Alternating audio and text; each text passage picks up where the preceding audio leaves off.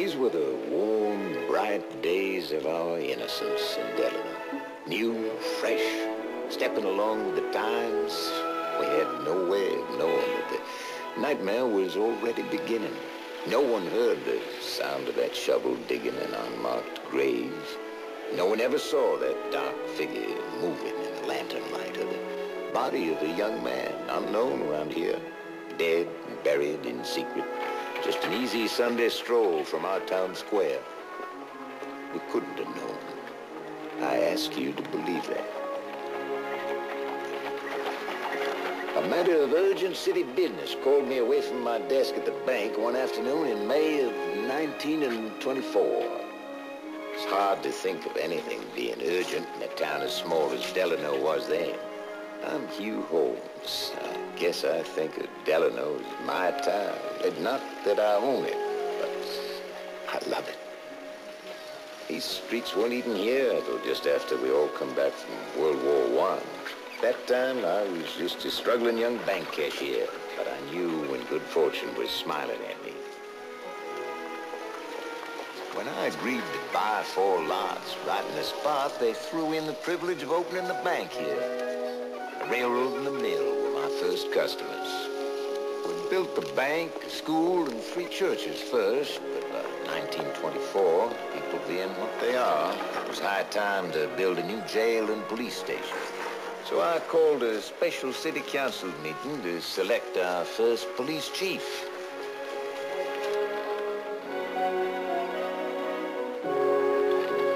I asked the council to meet me at the new station. A police station without a chief is just another vacant building. Qualified men hadn't exactly been clamoring for the job.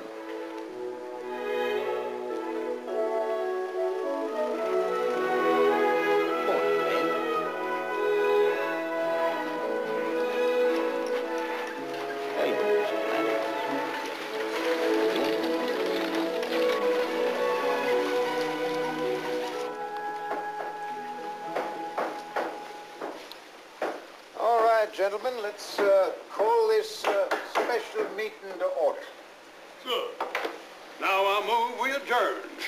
Come on, Idas. We voted to have a police station and a police chief 8 months ago.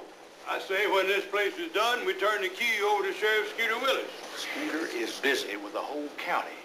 The only time he ever comes to Delano is when he's looking for votes. Old Judge Baxter up in the State House made a lot of sense to me. Find yourself a good man, he says. Never mind about his experience. Hire a local man. Man people respect. He can grow in the job. Well, that's fine, but who've we got, Hugh? First application letter was submitted by Francis Funderburk. Foxy. Foxy? Foxy Funderburk feels his military experience, as well as his proficiency with firearms, qualifies him for the job. Foxy Funderburk's military experience consisted of getting kicked by a horse in England, I hear. It caught him in the head, if you ask me. I assured Mr. Funderburk we would give his application due consideration. All in favor? Opposed? Hey! The second letter I have here is from Will Henry Lee. Will Henry? Well, I'll be darned. Pretty good man for a pretty poor job. Yeah, what happened? Did the boll weevil do him in? Will Henry never had much luck farming cotton, but he stuck with it. I was ready to renew his loan at the bank, but he finally decided to get out before he got in over his head.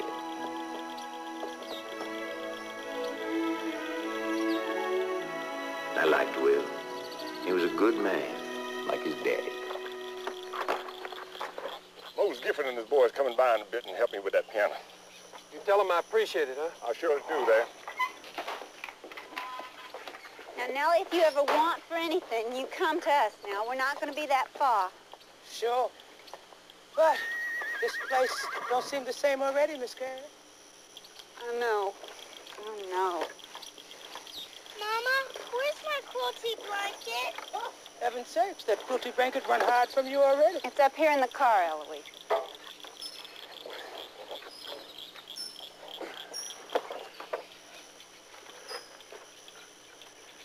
Jesse, you and little Joshua gonna have to keep the place up.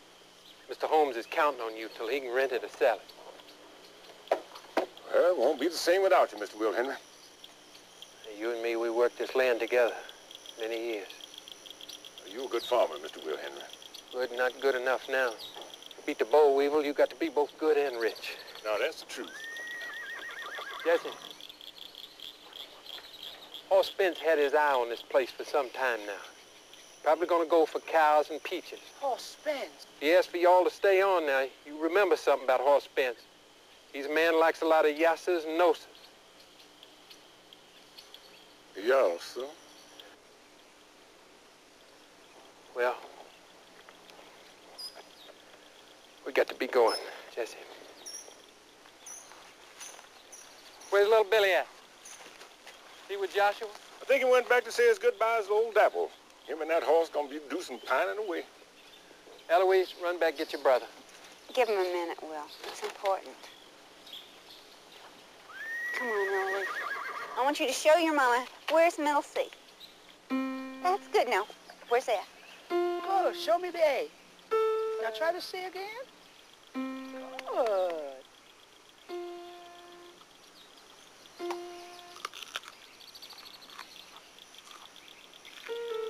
Don't worry about old Dapple, Billy. I take real good care of him. That's a promise, just between you and me. Be sure he gets a carrot every day. He likes carrots. Even if I have to steal one.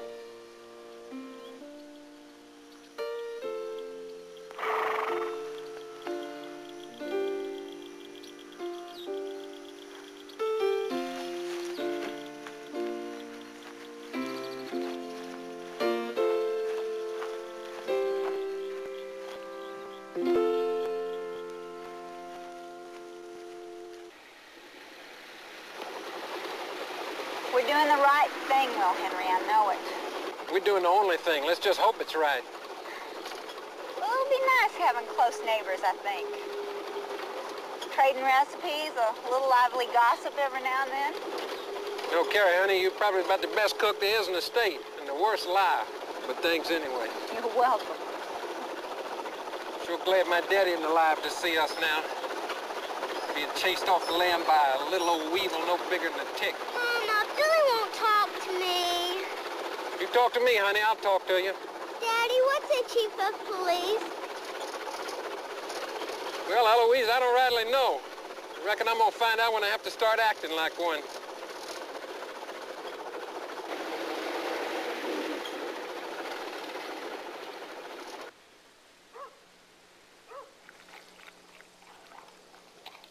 Your application was submitted and voted on, Foxy. I'm sorry. I do a good deal of business at your bank, Mr. Holmes. And it's much appreciated. Well, as much as it could be, apparently. You surely don't think I'd let bank business influence the council's decision. You know, I mean no offense by this, Foxy, but folks in town just don't know you very well. They tend to regard you as something of a recluse who prefers to live up here alone in Pine Mountain with your dogs. Fine dogs, to be sure. Purebred golden labs are not mere dogs. Well, I won't dispute you on that, Foxy. But there's also no disputing the fact that you don't even live in Mainbridge County. This place is in Justin County. You'd have had to move even to accept the appointment. Isn't that the truth? It was a bad decision. Very bad. Picking a farmer. This assignment requires someone with training and discipline. What do you expect a green cotton farmer to do when there's real trouble?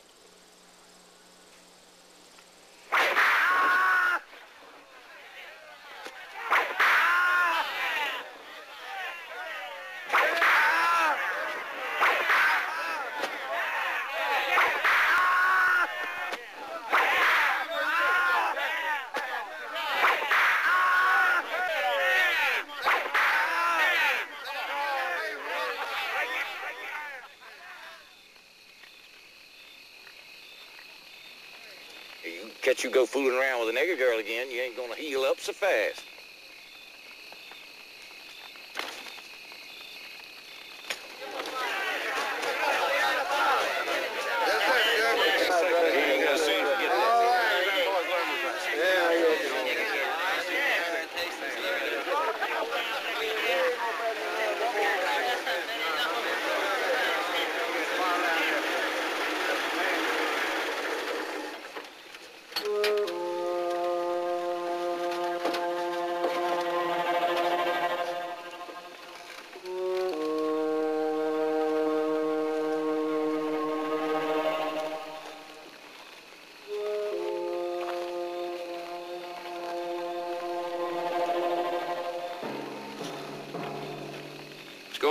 Tommy?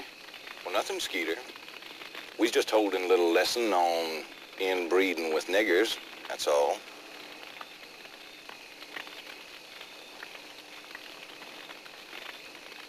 Well, far be it from me to interfere with some young man's schooling. Yes, sir, Sheriff. Any one of you gentlemen got a bottle? It's getting a little chilly out here tonight.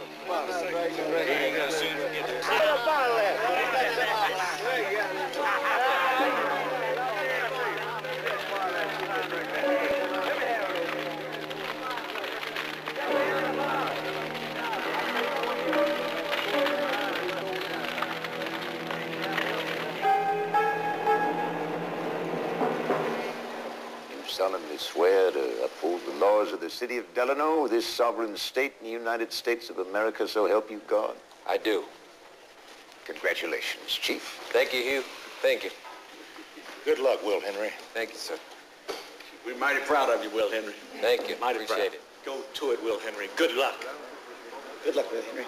Thank you, sir. Well, Chief, looking forward to working with you. Thank you, Skeeter. T.T. Brown from the Capitol will be through in a couple of days, and he'll outfit you with anything you may need in the way of equipment. Good, good. Long as you don't go over budget. Okay, Iris, I won't. Good luck, Will Henry. Thank you. Say, Will Henry, I know you're not used to carrying a gun, but we can't have our police chief walking around naked. This old Colt bunt line ought to serve the purpose till your regular equipment gets here. Been in my family a good many years, but I don't know how long since it's been fired. You can see there's no notches in the butt. I probably won't have to fire this at anybody. Just show it to somebody to scare them to death.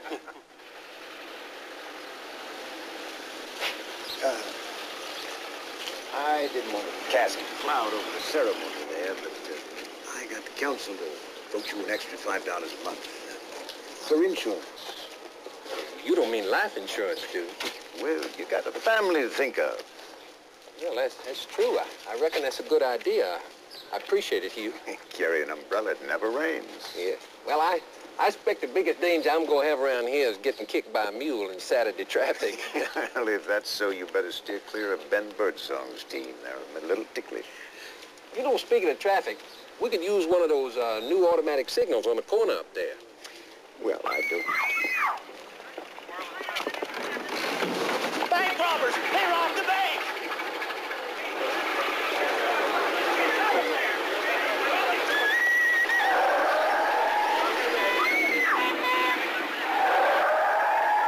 Cal, he's got a gun on us. Turn the wheel!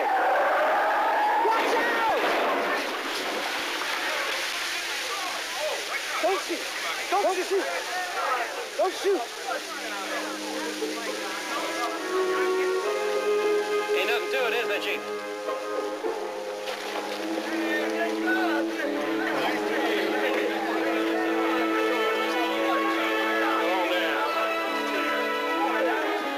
After his daring daylight capture, those bank robbers, everybody in town knew Will Henry, but nobody knew about the nightmare going on among us.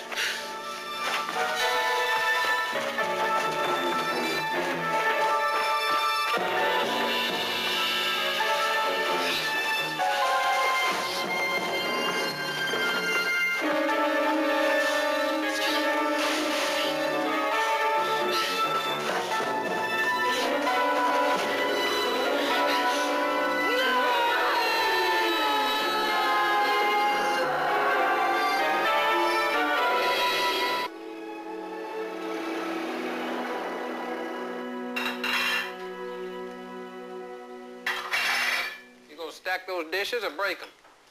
Can't help it, Will Henry. I'm still shaking like a leaf. Look, honey, those O'Brien brothers were drunk to the gills. That shotgun they had wasn't even loaded. A shotgun? And life insurance. Well, I wish you hadn't even told me about that. I thought it was mighty decent of the council to vote it for me. I suppose. You suppose? Look, honey, the worst thing that's probably ever going to happen is I might have to drag some drunk out of the depot or chase somebody out of a prize watermelon patch or write up a report on a broken window. However,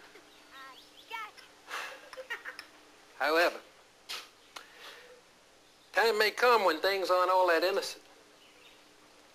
If that time ever comes, and I got to put myself in jeopardy, I don't want to worry about you worrying about me. You're right. You're right.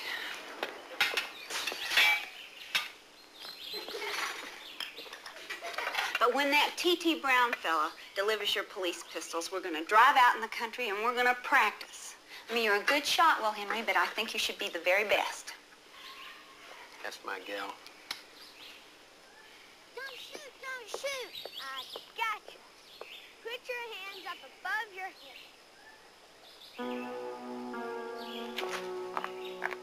You're under arrest. Billy!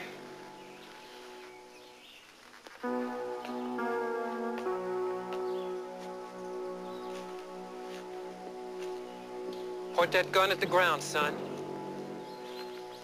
Come on now, point it at the ground. Slowly.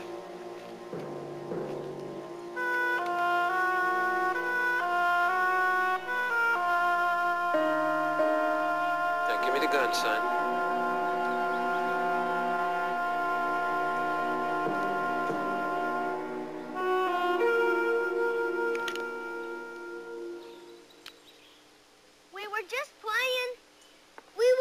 Believe, Daddy. Well, now you look at this. That's a real gun, you hear? That is not a gun to be making believe with. You understand? Huh? Come over here, both of you. Now, you remember what I said? You remember what I said about the gun? I don't remember.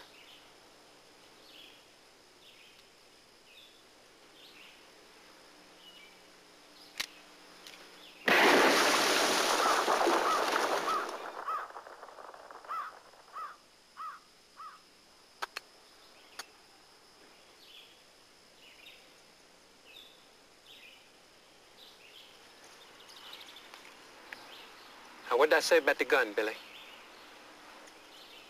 You said it was real. That's right, son, and don't you forget it. Now, you take it, you've put it back where you found it. Take it, Billy.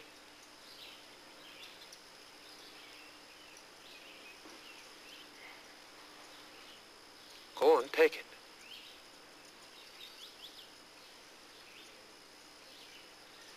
You remember, don't you ever touch it again, you understand? Yes, sir. All right, Joe, go on.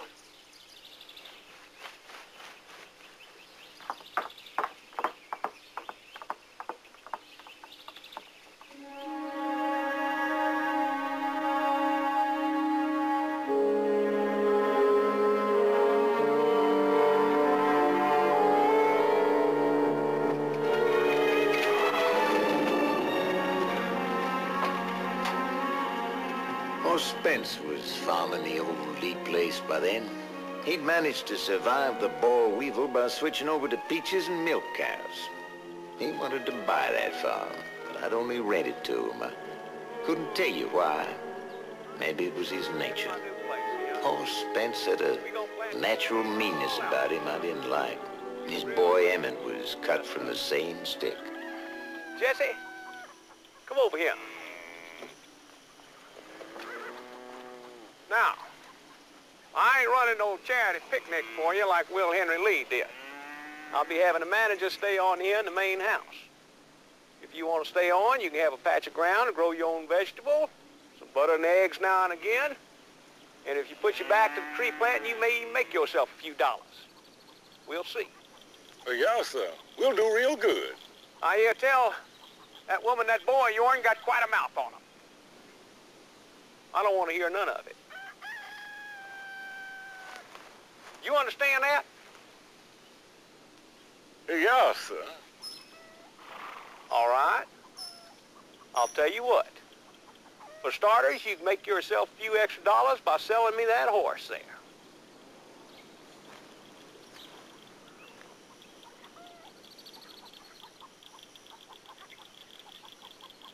Go ahead and sell him. Don't matter no how. Spabbing like he is.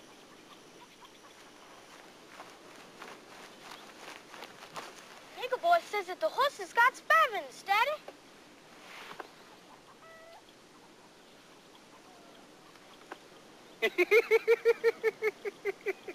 You tried to pull one over on me, didn't you?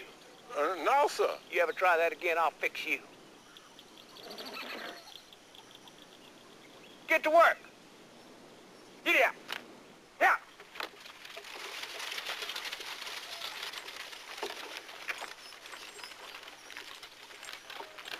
Joshua, you have a quick mind. And a quick tongue, just like your mama. Mm-hmm.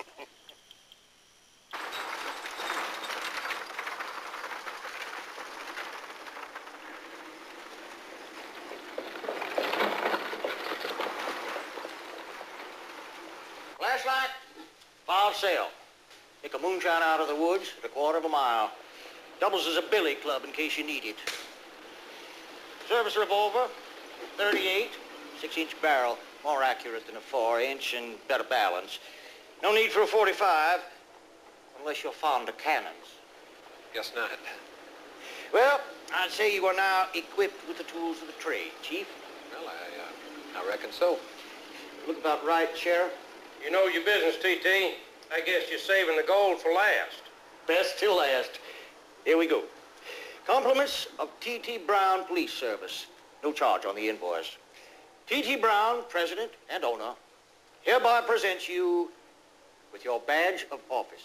The first one there is for your jacket or blouse. Next one for your cap. And the third one is a spare for your wallet when you're not in uniform. It looks right nice. Thank you, T.T. My pleasure. You have my card and catalog. I'm through this way every 2 months. Good luck. Thank you, sir. Thank you. Good seeing you again, Skeeter. Take care of yourself, T.T. Yep. Thank you again. Listen, has your wife given you the speech yet? You're the one about being careful. Oh, well, we discussed it a little, yeah. Uh-huh.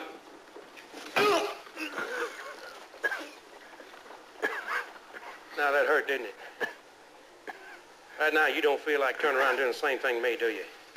I could have explained that to you for a week, and you wouldn't get it. You always got to be ready for somebody to try that on you. Some nice fella you stop for speeding, and you don't know he's got a trunk full of white lightning. All right. I'm sorry, Will Henry. There just ain't no easy way for me to teach you how to stay alive. T.T. left you this. Let me tell you about it. This is your edge. Don't ever threaten anybody with it. Use it. You hit a nigger with a 2x4, he'll hold a grudge for life. You hit him with your blackjack, he figure you're just doing your job. Another thing, you tell somebody to do something, don't argue about it. He'll kill you while you're sweet-talking him. Get your point, Skeeter. You might as well know. I advise you, Holmes, not to pick you for chief. You ain't got it in you to be hard enough. When the time comes, you ain't gonna be able to keep things straight. Somebody's gonna make you sorry, Will Henry. As sure as I'm standing here.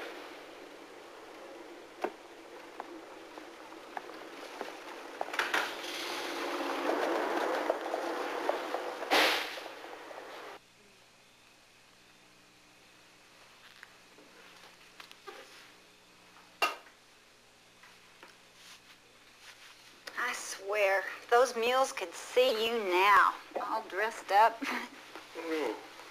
It looks nice. Hey, you know, I'm gonna have to get used to wearing a necktie every day of the week now. Of course, I always visualize you in your underwear anyway. Hey, come on now, Carrie. Okay, I lied. I visualize you without your underwear. Mommy, come on! Come on, he's got his tie on and everything. What are they talking about? All right. Never could keep a secret for long in this house anyway. Well, what's this? Oh. Look at that. Isn't that beautiful?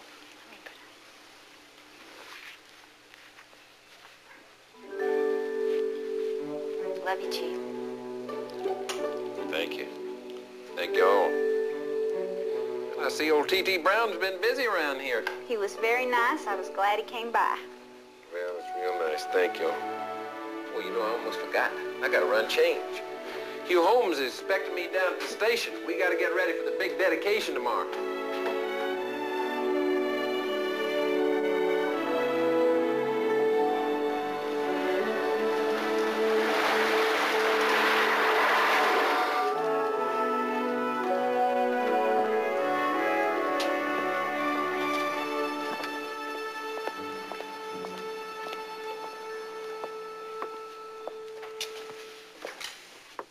Hey, Hugh, you don't have to be doing that. Oh, I love sawdust, Will. Purely love the smell of it. When I was a tad, I used to go on down to the sawmill, smell of sawdust so thick you could almost taste it. I used to dream on what sort of buildings all those boards were going into. Yeah, well, I can believe that. Say, Will, I know this little dedication tomorrow morning may seem like nonsense to you, but people like to feel proud. They really do. I want them to feel proud of their new police station, their new police chief. Say, come on along in here a minute. I had my boys bring this into your office just before supper time. Hey, isn't that something? That used to be in your office. I remember that. Sure you do. This desk got me started in banking. It's all yours. Desk and a telephone. Your business. Answer it, Chief. Police station, Chief Lee speaking. What's that? Just slow down, ma'am. Well, don't go in the house. I'll be right there. Woman said that Grady Butts is beating up on his wife. Butts is a mill hand. He's steady enough when he's not drinking. Getting seldom. Come on, I know where he lives. Grady, let the boy go to bed! Let the boy go to bed! Grady, let the boy go to bed! Get out, Grady! Hurry, he's killing her! Grady,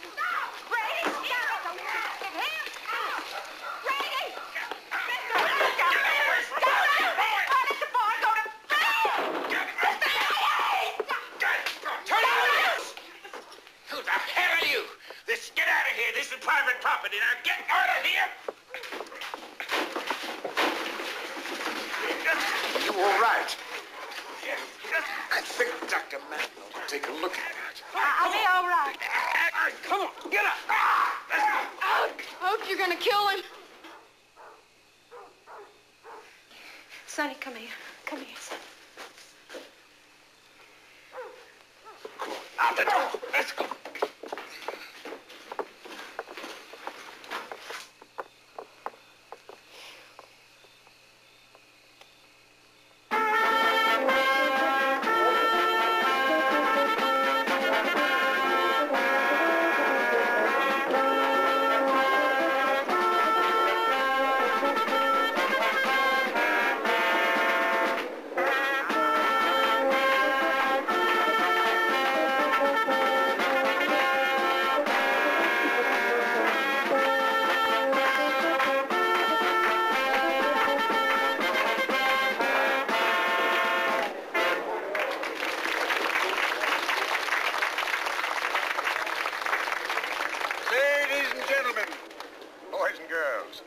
Thank you for joining us at such an early hour for this very special occasion. We decided to hold this dedication before the start of school and the day shift at the mill so y'all could get a look at your new fire and police station on a working day. Most of you already know Earl Chapman, chief of our volunteer fire department. Now we want you to meet your new police chief, Will Henry Lee.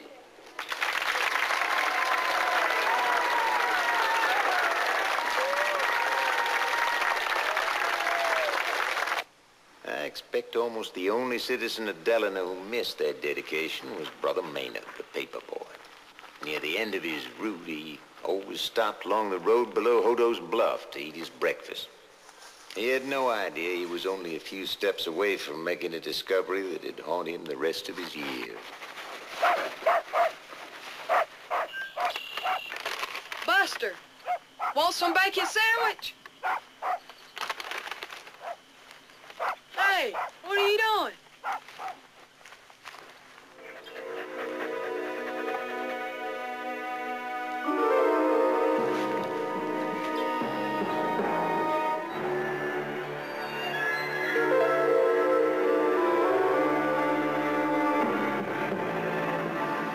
nice celebration, Will. Yeah, it was. It was.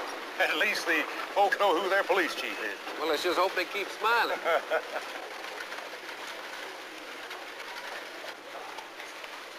Morning there, Mr. Funderburg. You ain't gonna last long in this job, boy, Henry. You can take that to mean anything you want. You'll be right. Don't pay any attention to that. Just sour grapes. Foxy wanted your job for himself. I'll say one thing for him. I can't accuse him of being a good loser. Well, I reckon not. I'll see you later. All right, bye-bye. Chief, wait a minute. Wait. Hold on there, Brother Maynard. What you so hot about? You gotta go quick. There's a dead boy, honest. Up at Hunter's Bluff. I saw him. He's dead, honest.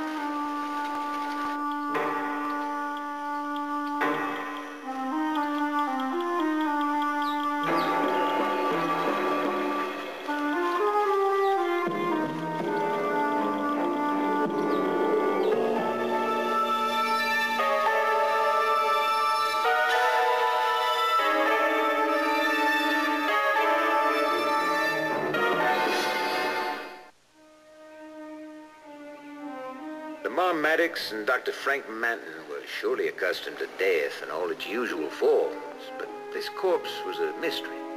The victim was a stranger in these parts. Besides, Dr. Manton found some bruises on the body that puzzled him. I called Dr. Carter Sauls over at the Capitol. He's an expert on postmortems. He said he could be here by 4 o'clock. I had to promise him a chicken dinner before we would agree to make the trip. I reckon if we can solve this for a chicken dinner, it'd be a bargain. He wants us to keep the body in a cold room until then, and he asked me for an estimate of time of death. I said about 48 hours, more or less. You fellas think the Klan may have had something to do with this? You know, they have some meetings up here on Pine Mountain sometimes. Well, I did hear they beat up a white boy over there near the county seat not long ago. Something to do with a colored girl. Well, I reckon if I'm going to find the answers by 4 o'clock, I better get going. You want a piece of advice, Chief? What Tommy means, I think, well, I wouldn't go poking around in Klan affairs, Will Henry. It ain't good politics. Well, I'm not a politician, Skeeter. I'm police chief, and that boy's dead. We ain't had any meeting up on Pine Mountain in a coon's age, and that is fact. Besides, Hodo's Bluff, where the boy had the accident, that's over the line in Justin County, ain't it, Will Henry? Well, if that boy fell off the bluff, half naked and beat up, I don't think it was an accident. What I mean is, Will Henry, it isn't your jurisdiction. It isn't mine either. That's Sheriff Grundy's bailiwick over there. That's right. Anyway, I wouldn't rustle my tail feathers trying to find out who did it. That's probably hobos. Hobos? Happens all the time. That boy was probably drifting through another couple of boys or so, and they probably seen something they wanted on him, like a pair of shoes or a shirt or something, and they killed him for it. Hobos always killing each other over whiskey or less. Anyway, you can just forget about the Klan. You can just plain forget about it. A lot of very highly thought of people in the Klan, Will Henry. Just leave them be. They can take care of things that sometimes you can't. Yeah? Well, I don't hold with horse whippings and people that burn crosses to scare innocent colored folk. And I got no respect for a man who hides behind a white sheet. Now, you can repeat that any way you want to.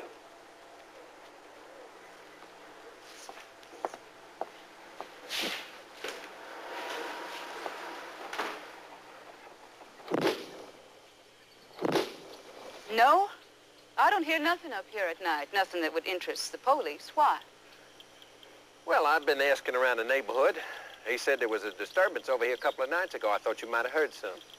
I keep all my disturbances inside at night, and in case you're interested.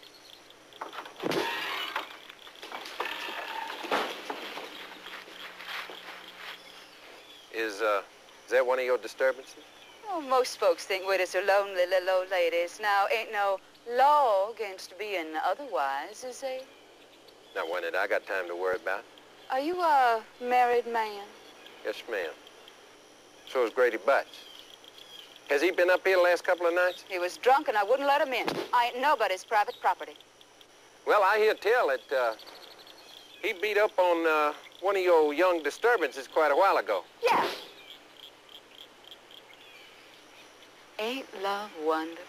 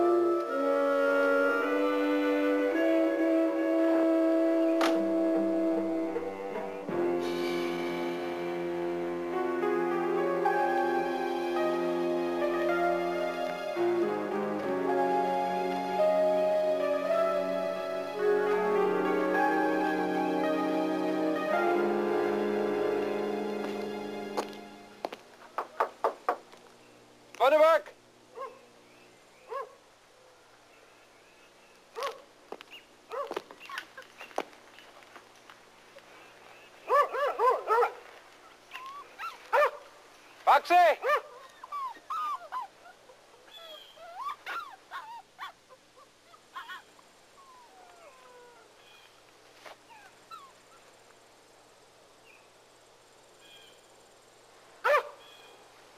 Hey, girl. Hey, come here. Hey, aren't you a beauty? Yeah. Yeah.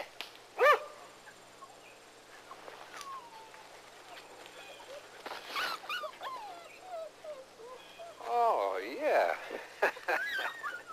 No wonder you're so proud. That's quite a family you got there, girl. Yeah. Mm-hmm.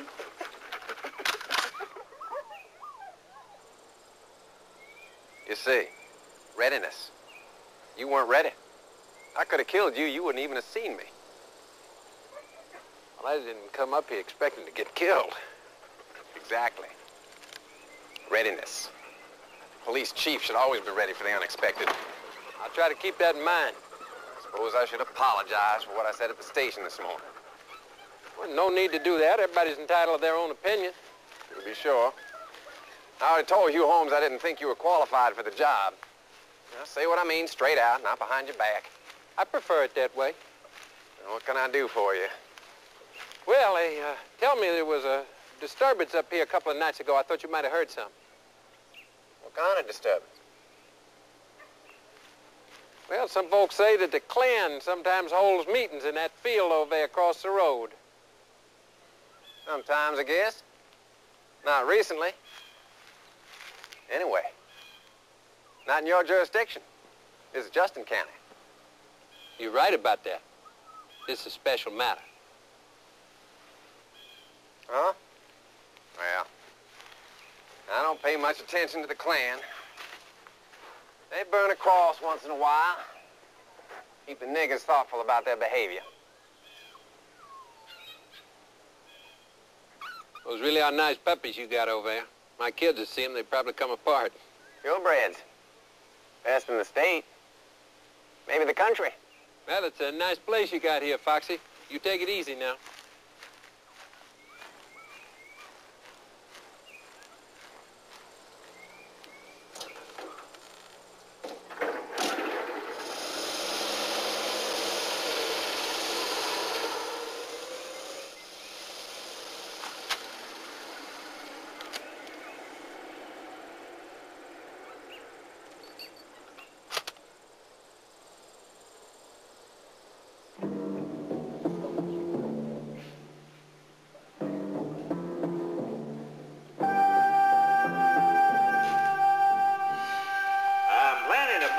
Forensic medicine, Frank. Did I tell you about it?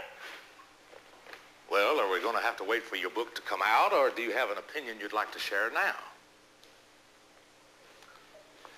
You're new at this, aren't you, Will Lee? Not as new as I was this morning. Well, Chief, for your records, you can report that the victim, white male, about 16, died as a result of a fall. Prior to that, however, the lad had undergone tremendous physical abuse that probably made a broken neck seem like a blessing. They'd been bound hand and foot for an extended period by heavy wire handcuffs. Been beaten methodically on both sides, probably some sort of fixation. Now, the beating was administered by a heavy strap, possibly, but more likely a rubber hose. Now, the rubber hose is a police technique. Footnote. The lad was compelled throughout his torture to sit on some uncomfortable surface. It's hard for me to tell what, but I think it was a heavy rim bucket or maybe even a keg, perhaps. Come on, Carter. What's the rest of it?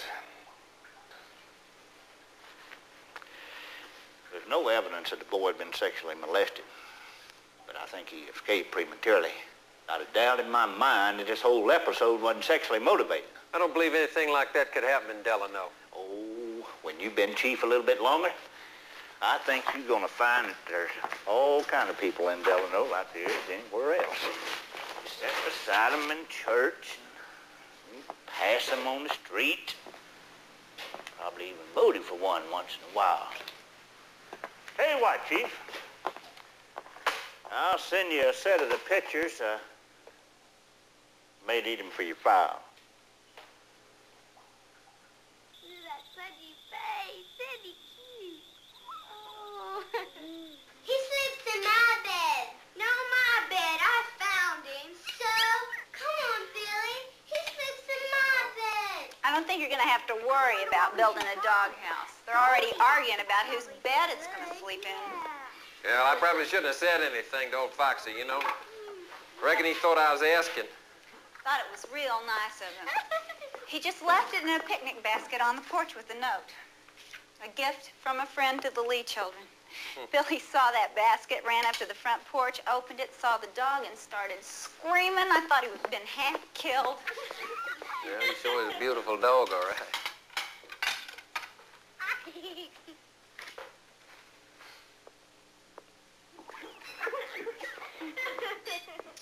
So,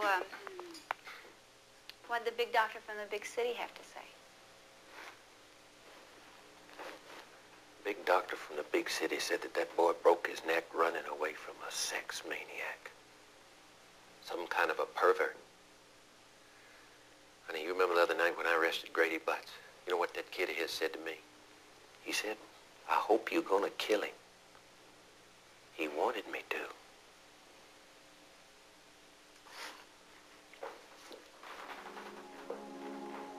You're gonna see a lot of the bad side of people. I mean, I know that. But I'd a lot rather have you dealing with the good and the bad than somebody who doesn't know the difference. I don't know. Maybe Skeeter Willis and Foxy are right. Maybe I'm not cut out for this job. We went into this together, remember?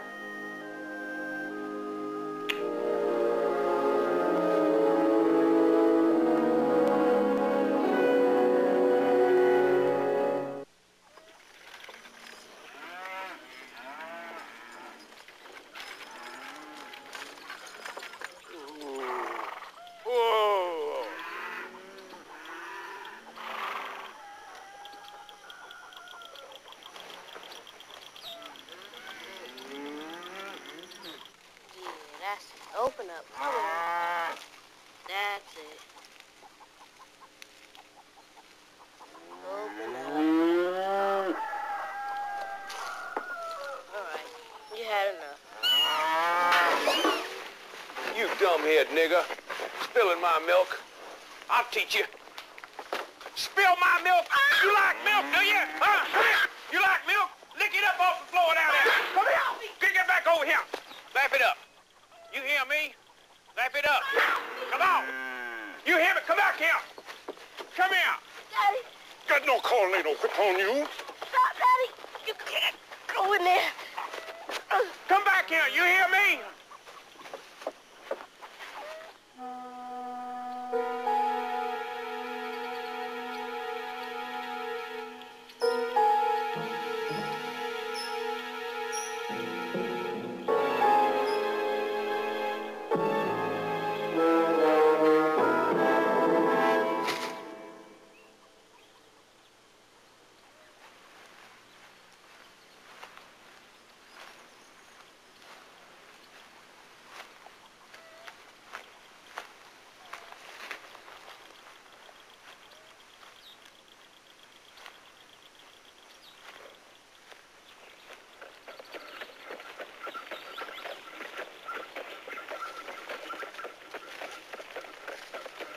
Sunday services were divided into two parts. Inside, there was praying and preaching.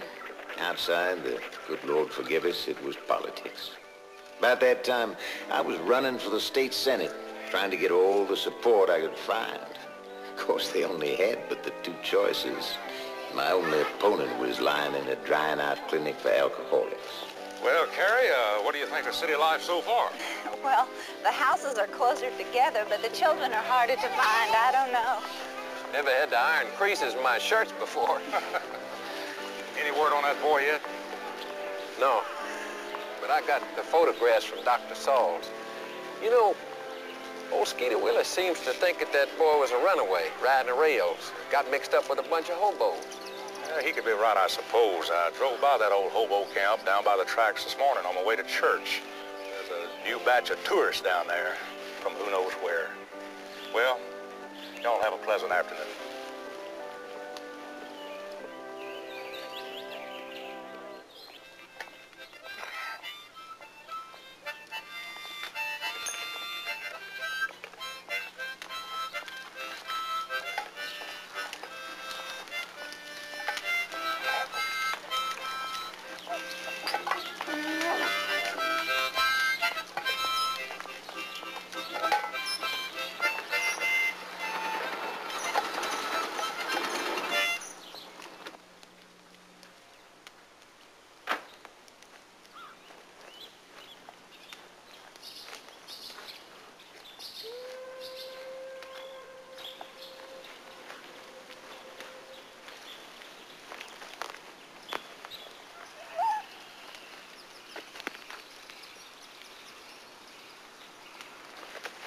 Any of y'all ever seen this boy around here?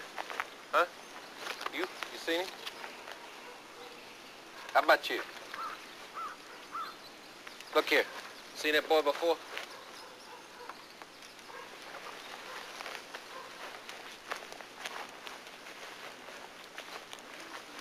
You ever seen him? Huh? You ever seen this boy before? I'm talking to you.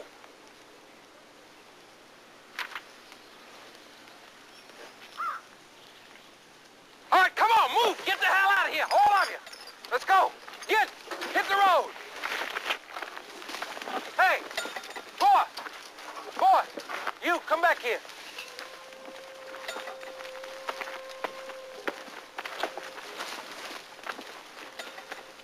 Where you from, boy? Jackson, Michigan. Look at that. See that?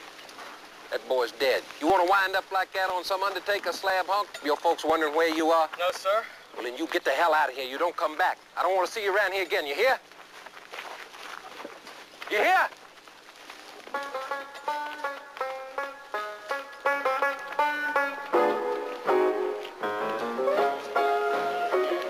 Saturdays were always special in Delano. It was a time for the farmers and the townsfolk to rub elbows, see old friends, trade goods and gossip. Two worlds, colored and white, mingled with an understood separateness on Saturdays. Sometimes there'd be a smell of trouble, but somehow Chief Will Henry Lee always seemed to be around. He saw to it that people worked things out unmolested.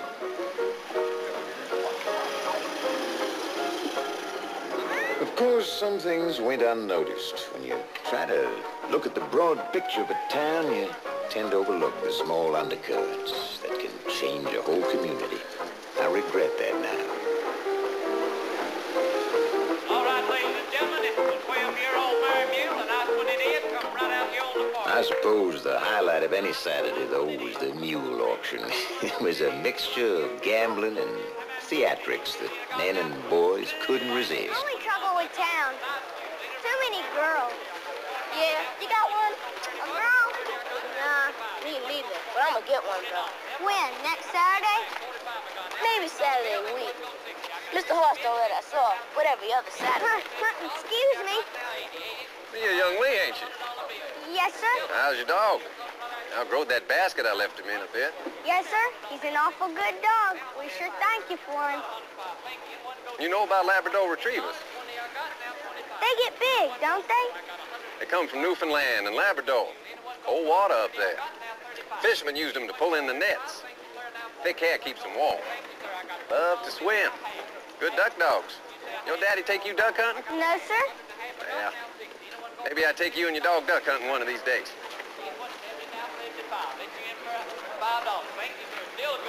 You believe all of that fish nets and stuff? Heck, I knew it all the time. You see, they got real cold water up there. Those dogs got real thick heels, see? 15, I got now 20. Anybody can bid. $20 I got now. It's a nice mule. Lead it around there where everybody can see. I got 25, now 30. Anyone go 30 bucks? Hey, 30 I got.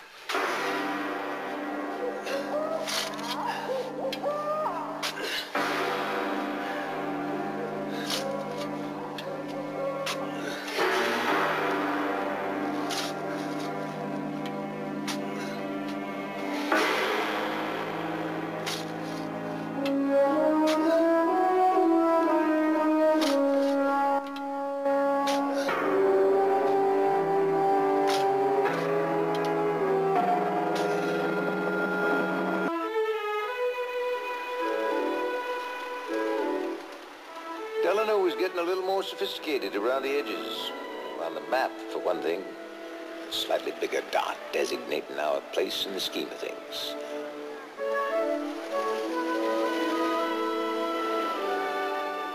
We were also on a direct route to Warm Springs, which brought us an occasional visitor of national prominence. One in particular, I remember very well. Democrat. That's surely the truth. Good to see you, Hugh. Goodbye.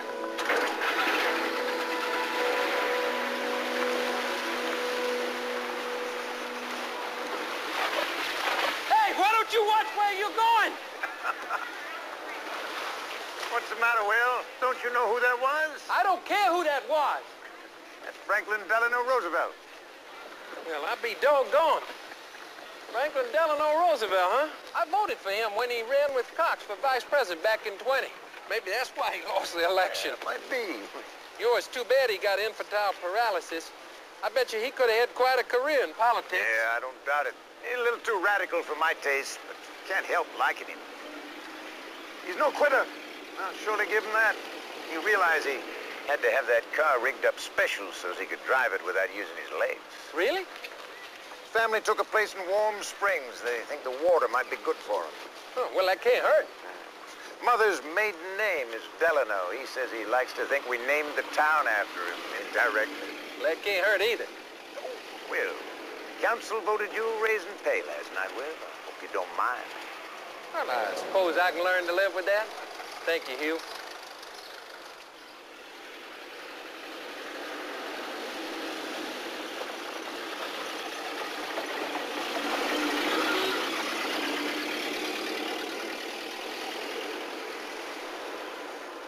Howdy, Chief. Where's that at, Sheriff? Everything peaceful?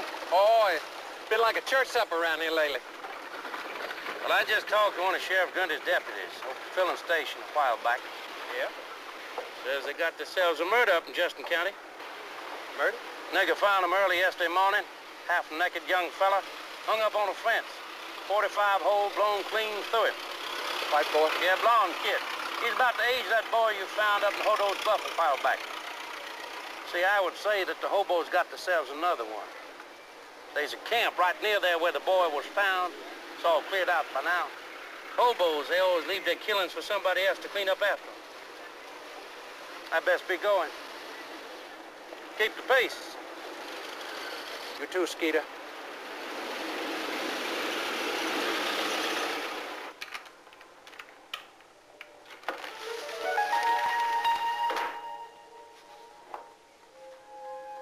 Skeeter's mention of still another dead boy sent chills through Will Henry Lee. He was sure it was no coincidence. He dug out the notes he kept in that special black notebook and the pictures Dr. Sauls had taken. He knew he'd failed once. If this latest murder was kin to the first, he had to find out. He was a police chief. Still, he had to realize that Justin County was not in his jurisdiction.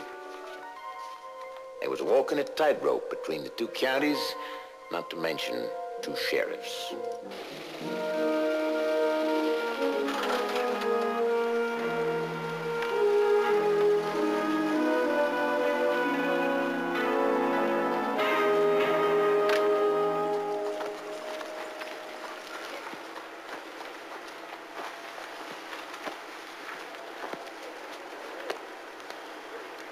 Morning. Sheriff Grund is in court. Well, I reckon I'll wait for him. I wouldn't if I was you. Skeeter Willis bet you'd come poking your nose in. Well, let me give you some advice. Chief, you stick to your one-horse town. Now, this guy was killed by some hobo, plain and simple. He stole everything off him but his undershorts, and they'd all run away by the time we went down there. Where's the body? Probably 6 feet under by now. Find no mortician Underwood. He don't waste much time when nobody's paying for flowers. Well, thank you, Deputy.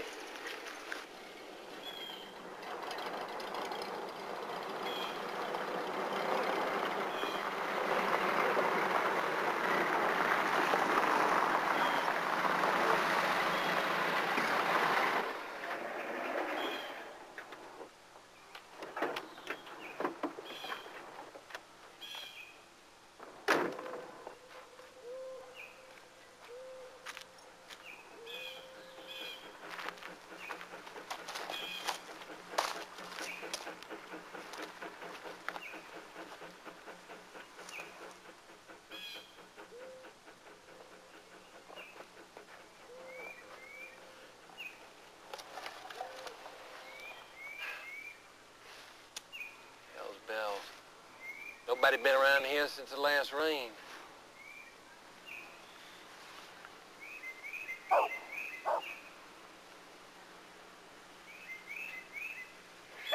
The only time you come calling or passing the time of day is when someone's been killed. I don't much like that, Chief Lee. No offense, Foxy. Yeah, well, I find it downright offensive, I can tell you. Well, I'm sorry to hear that. You know, I figured since you hunt down there by that hobo camp, you might have seen something. Good hunter like you don't miss much. Well, you're right there.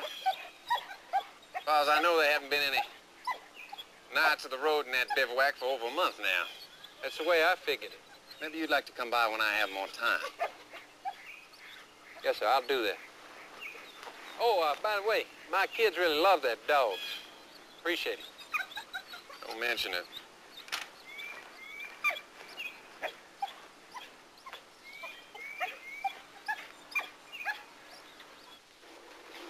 I buried him this morning. Why so sudden? Why not? Well, I thought there might be a post-mortem or something. Well, there's no doubt about the cause of death. No mystery about the victim. His name was Frank Collins. His aunt and uncle over in Wayville heard about the shooting. They came over and identified him. The boy ran away from his home in Ohio, they said. Well, why didn't they want to send the body back to Ohio? Said it wasn't practical. They placed a call to the boy's parents from here, in fact. Excuse me, sir. Did you notice any marks on the body, anything unusual other than the gunshot wounds? Yes. Bruise marks on the wrists, like he might have been tied up or handcuffed. Well, I wonder if you wouldn't mind writing out a description of those bruises for me, exactly as you remember them, and sending them to me. Well, I suppose I could do that, but it's already been investigated. What do you mean? Well, I asked his kin if they thought the boy had been arrested or something. They said he only left that house 4 days ago. There's been no record of him being picked up around here, according to Sheriff Grundy.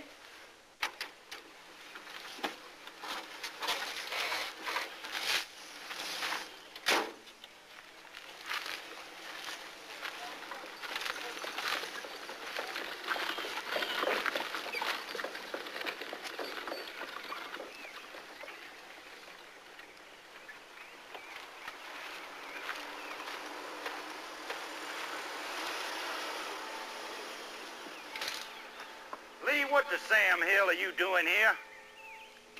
Hello there, Sheriff Grundy. I was just checking on the death of that young boy. The Underwood here seems to think he had the same kind of marks on his wrist like that other boy we found. All sounded kind of familiar to me. Yeah? And you've been harassing Foxy Funderburk again. He just called me. I don't like you badgering friends of mine. I don't like it at all. Well, all I was doing was asking him about those hobos.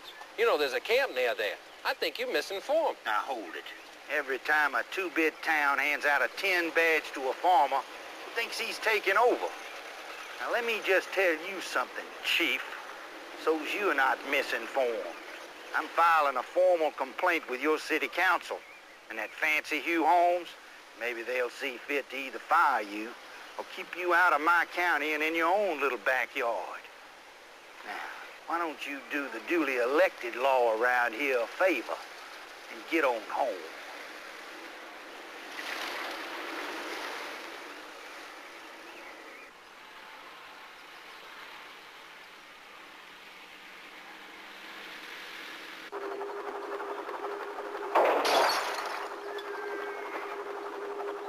Emmett Spence, get out of here! Stop shooting! Get away from here! Emmett, get out of here!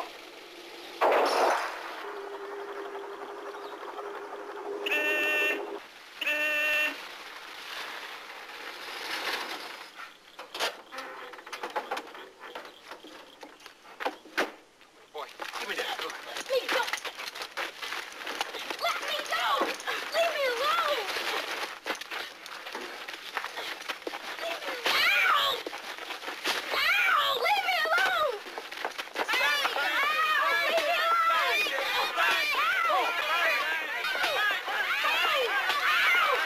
Leave me alone! Go in there. Get in the car, you hear? I'm gonna ask these people what your daddy owes them for the window. Thank you. Thank you.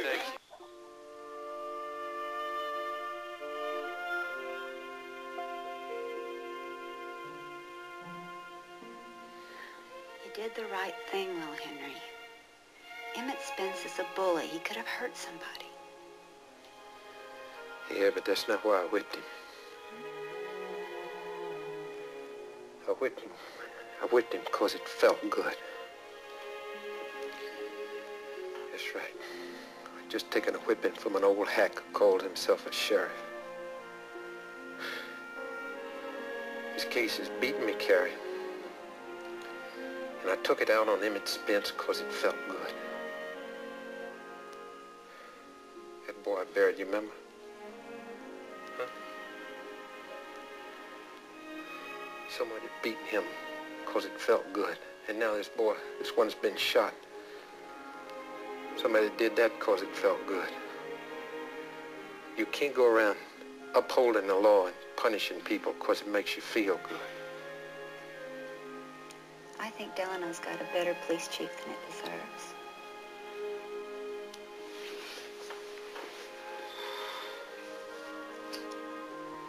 I still think Emmett Spence got the lacing he had coming.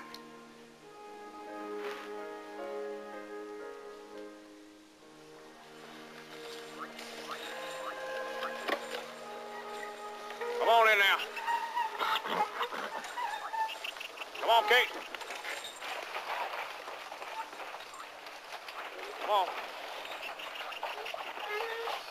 Ooh. Okay, boy, let's get at it. Get them sacks off and start shoveling. Now, I want every one of them sacks filled and stacked up over on that side over yonder.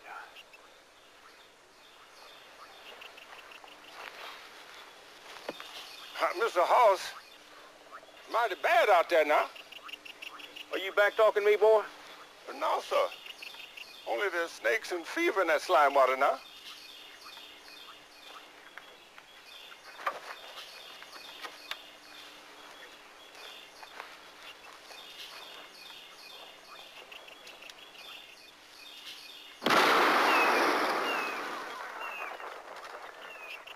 There. You see any snakes floating? Maybe you just more yellow than you are black. Get on out there.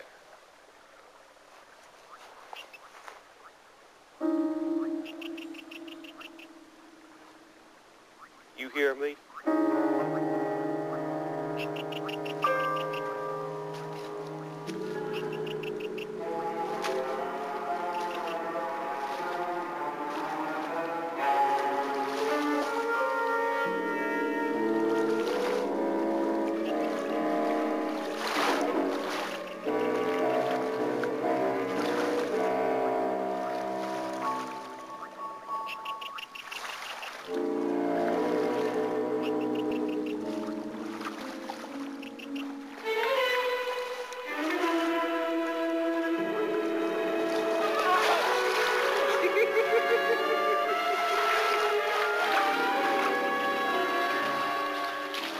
That's far enough. Come on back here and start filling up them sacks. Listen, you want to move your worthless carcass off this farm.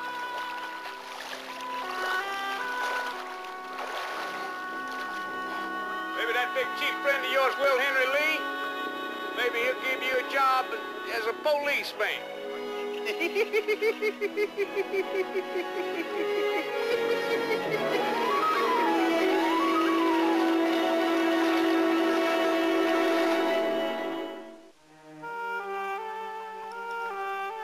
Jesse braved the threat of snakes and Hoss Spencer's shotgun for days, laboring in that swamp. But the predator that laid Jesse low was a simple mosquito. Malaria turned the world into a swimming hallucination for Jesse. For more than a month, he shook with chills when he wasn't drenched in his own sweat. He couldn't work, so Hoss Spence ordered them off the farm. Is Mr. Hoss still here? No, Jesse. Mr. Will Henry, Miss Carrie come to see you. Tell Mr. Hoss I'll be up there tomorrow. What's the day? Lie still now, lie still. Try to sleep some. Doctor say he wants you to sleep.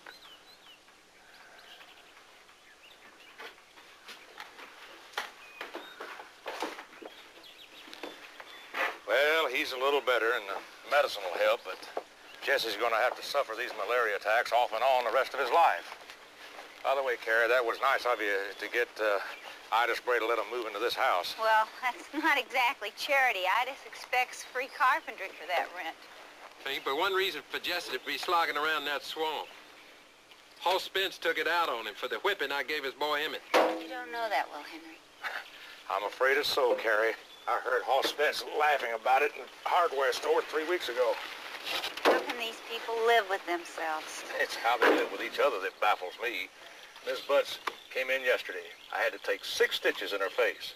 I'd have called you, but their boy, you remember Sonny? Yeah. Well, he'd already taken a 2x4 to his daddy's head for hurting his mama. Good Lord, they're going to end up killing one another yet. Well, it'd pain me, but it wouldn't surprise me. I tried never to be blind to hardship. I hope you understand that. But I was busy watching Delano grow right before my eyes. New homes, new streets. We had to print new city maps almost before the ink was dry on the last ones. I'm sure none of this mattered to young Joshua Cole. With his daddy sick, he was begging for odd jobs to earn a quarter here and there. Now and then he'd get a cleanup job at Rowden's grocery. But when you put a half-starved boy next to a lot of groceries, you surely know what's bound to happen. Give me that, boy. You give it here right now. You look here. Now, I'll pay you a quarter for you to clean up back here. Not for you to clean me out. We ain't got nothing to eat at home. Please, Mr. Ed, I'm sorry. Yeah, you crawl and you cry right now, don't you?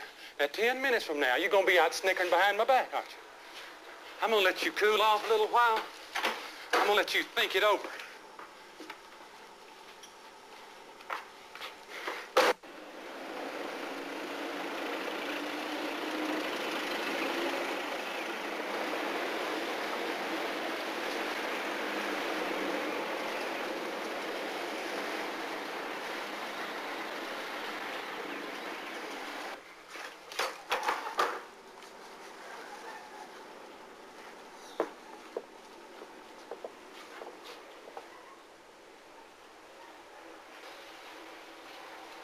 Come on, Joshua. Come on. Now, you go on out there. You wait for me by the car, you hear? Go on now. Now, look here, Will Henry. Now, I know his folks are on hard time, but you can't just let him go. Now, I can't have the people of Braytown thinking they can just walk in and help themselves. Yeah, and I'm not letting him go. Just trying to weigh the severity of the crime. Oh, come on now, Will Henry. Now, you know that I don't want him sent to county camp, but now, isn't there another charge? A misdemeanor? That's the way I see it, too, Ed. Thanks.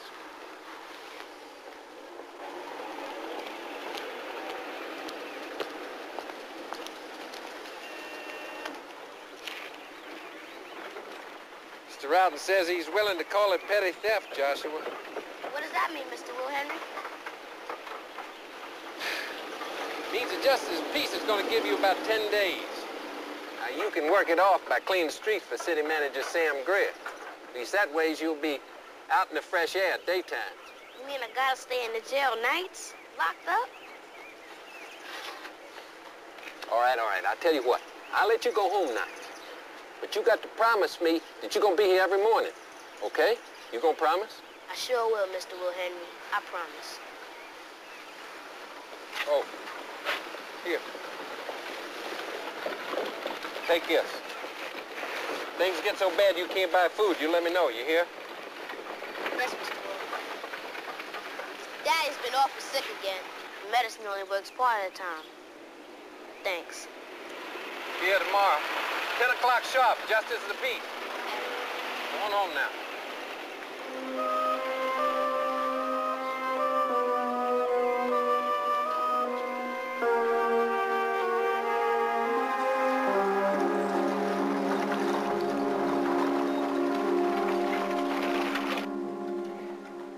Here you go, Chief.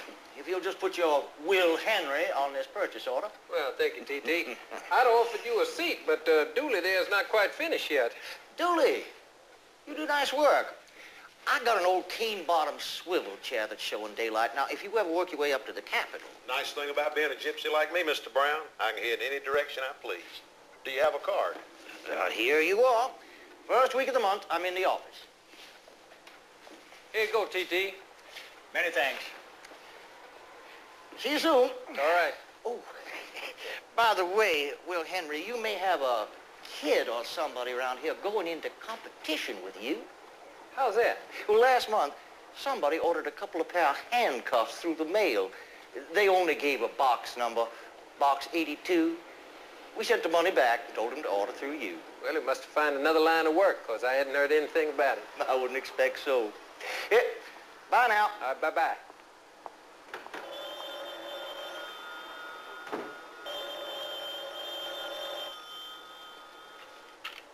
Chief Lee here. Morning, Will Henry.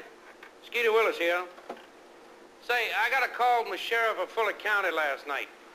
A runaway boy from up there, a friend of his son's. He took a whipping last Sunday and run away from home. You know, kids. Yeah, which way's he headed, Skeeter? Well, they think Florida, but who knows? He'd probably been hitchhiking down 41, probably, your way. You got a description on him? Yeah, a blonde kid, about 5'7" or 8, light complected, a good-looking kid.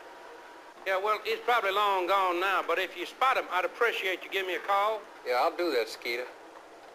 Thank you.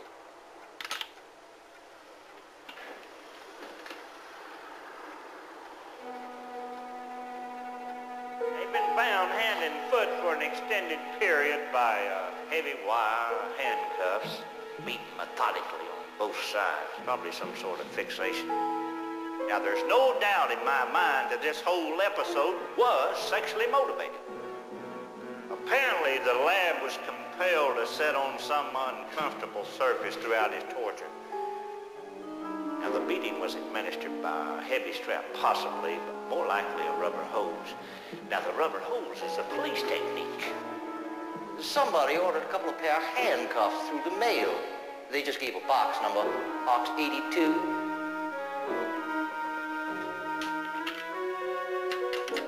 Hello, operator. Miss Bessie, could you get me George over at the post office? Yes, sir, Mr. Will. Hello. George, it's Chief Lee here. I know you was sorting mail this time of the morning. I wonder if you'd do me a favor. Sure. Could you tell me who's got box 82? Sure, I have it right here. That'd be Foxy Funderburg. Thank you, George.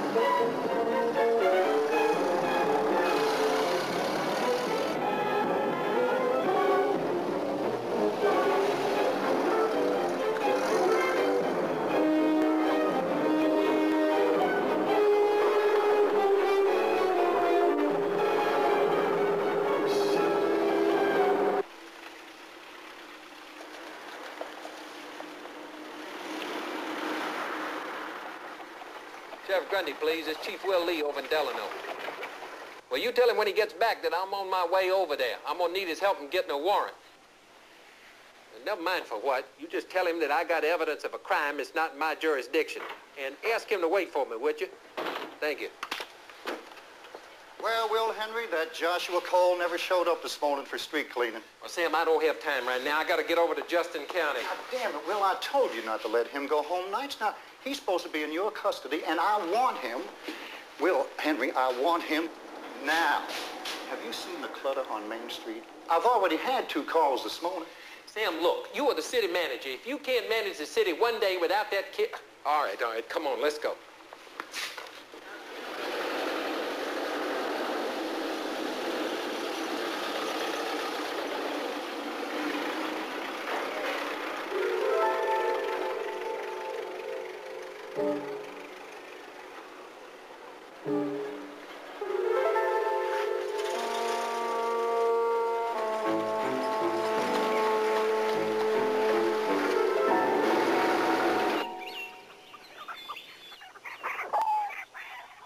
Mama, I gotta show up. I promised. Your daddy's sick to death here. Mr. Will Henry ain't gonna mind you staying home with me one day. Mr. Hoss, whooping my boy. Don't do that. I tell you, don't do that. It's all right. It's all right, Jesse. Joshua here with you. Come, drink some water.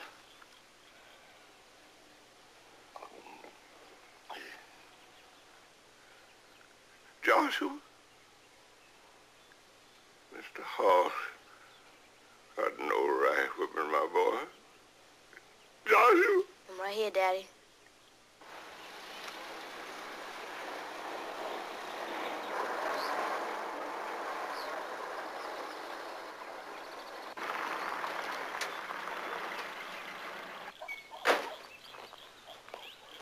Joshua!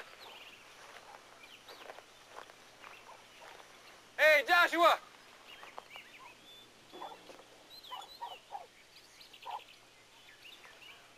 Joshua! Oh, Mr. Will Henry, Jesse's real sick. I keep Joshua home if I need help. Well, I'm sorry to hear that. You want me to call Dr. Manton? Oh, yes, thank you so much. What's Mr. Hoss doing here? Mr. Hoss, don't whoop my boy. Got no right. He's gonna leave us be. Mr. Hoss, leave us be.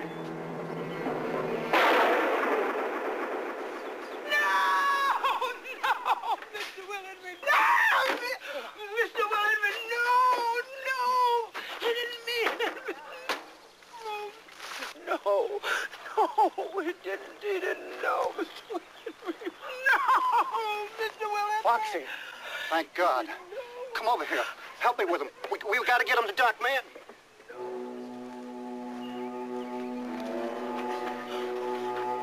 No, he didn't mean it.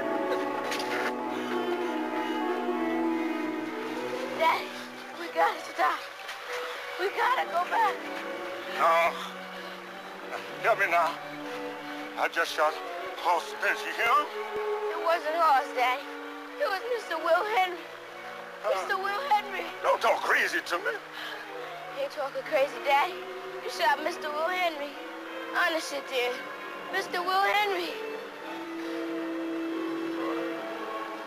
God almighty. Oh, no.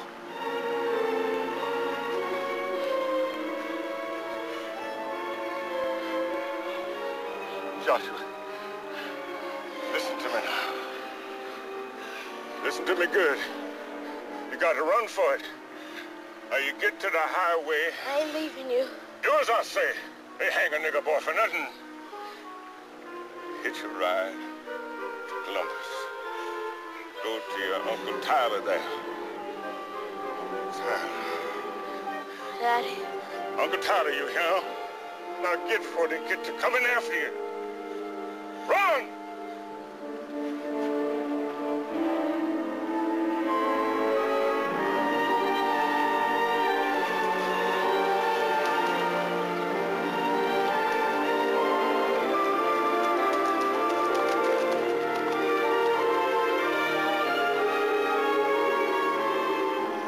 Will Henry Lee.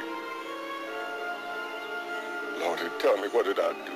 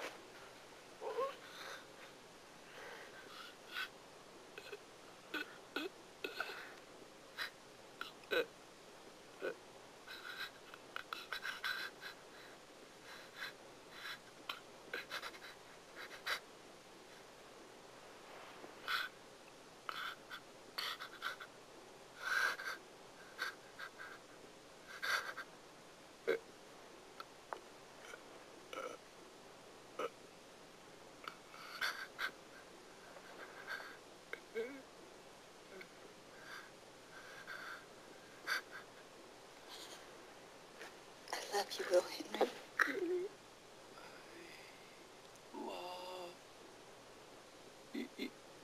You.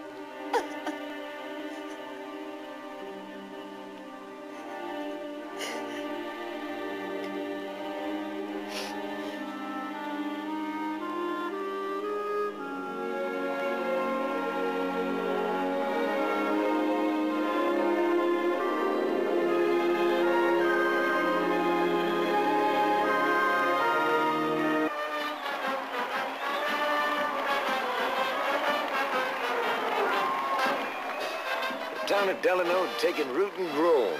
We weren't old enough to be in any history books, but we already had a second generation that could call the place home.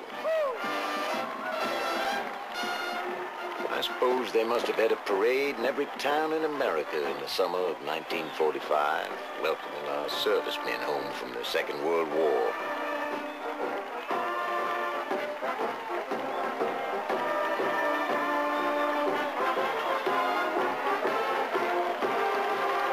A lot of towns might have had bigger parades and better bands than Delano, but we did our best.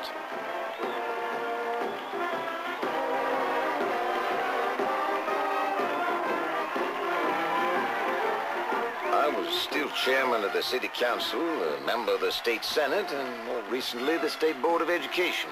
I've been making speeches to 2 generations by then. I tried not to abuse the privilege.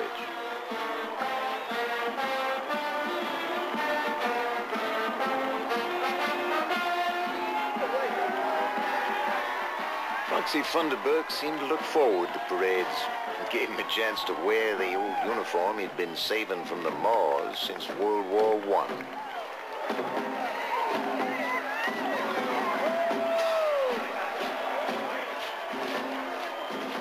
Sonny Butts wore his uniform as though he'd been born in it. Most folks had forgotten his father. Brutal, drunken man, dead in a farm accident years before. But for his mother, this was the high point of a hard life, to see her son honored by the town.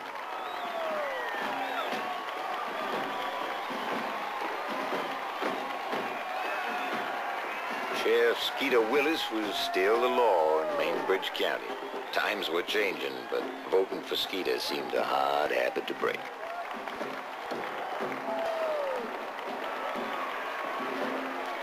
The war had given some of our young Negroes a chance to better themselves. Marshal Peters, for instance, had learned a trade in the Army. He and his wife Annie looked forward to a business of their own.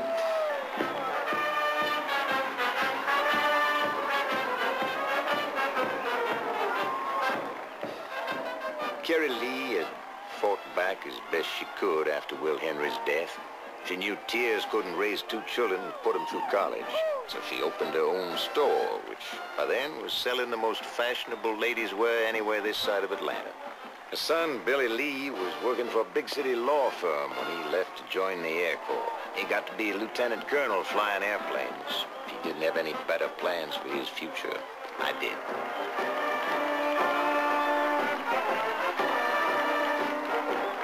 Will Henry would have been proud of his daughter, too. Ellie had lost her new husband in the war. She grieved for a while, but there's a lot of her mother in her. They became partners in the shop. But it was the new member of the Lee family I was anxious to see. I'd heard Billy brought back a beautiful English-Irish war bride.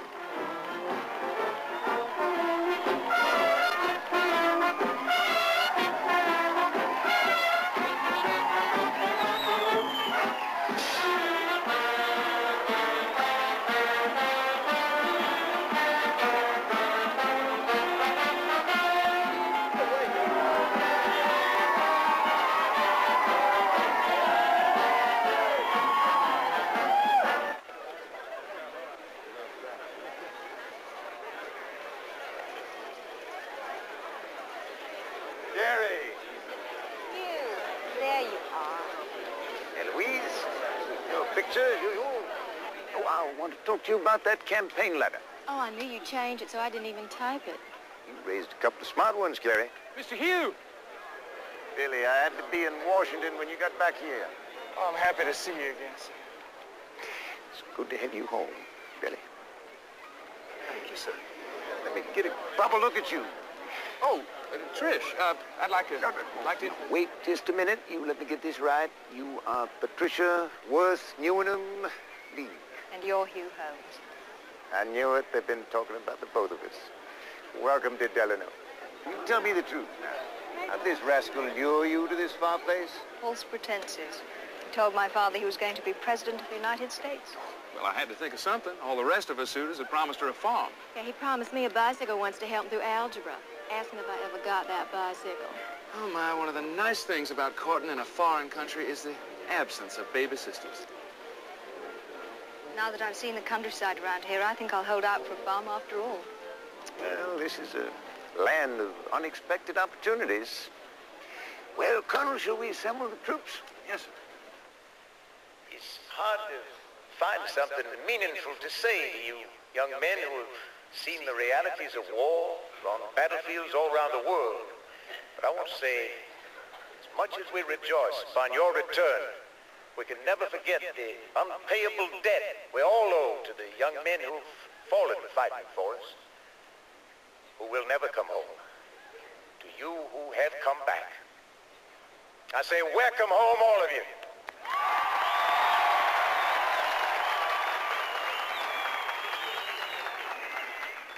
We've tried to keep Delano a decent town, a town you'd be proud to come home to. As a small but tangible way of saying thank you, the city council's voted to offer the first openings on city jobs to returning veterans.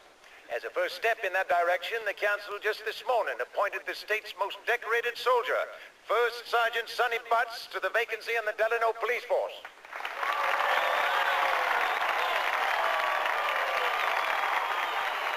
Stand up and salute, you suckers.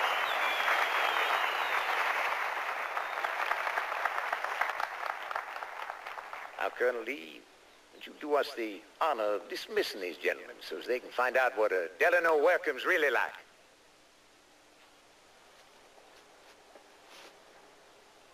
Attention! Dismissed!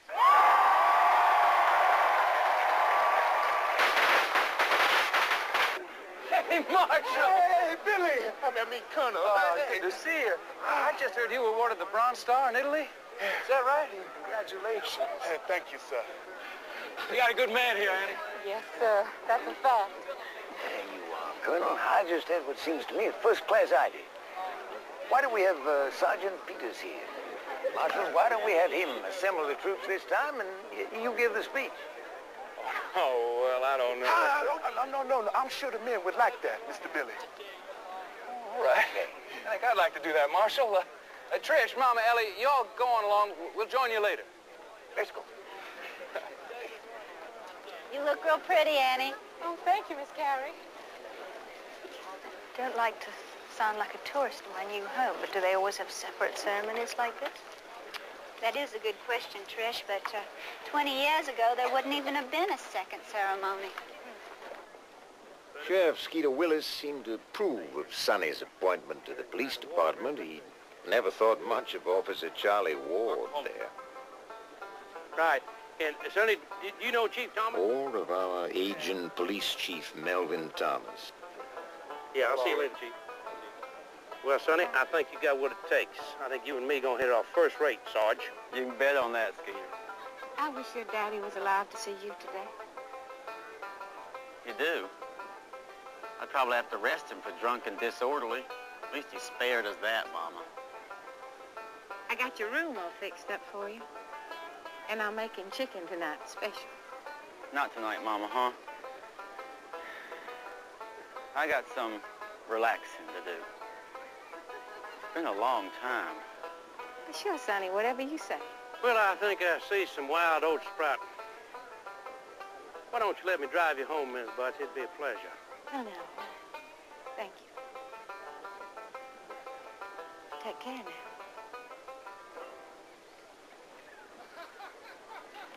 Sonny, it's gonna be great having you on the force. Believe you me, we gonna snatch some folks' heads sideways around this town. Just don't you ever grab a hold of me, Charlie. We get along just fine. Sure, Sonny. Sure.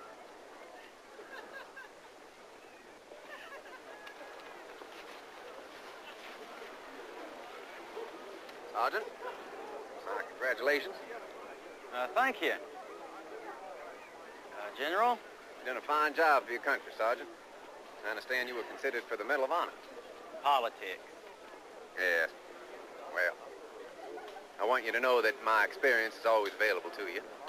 If you ever need any help, just ask. I'll do that.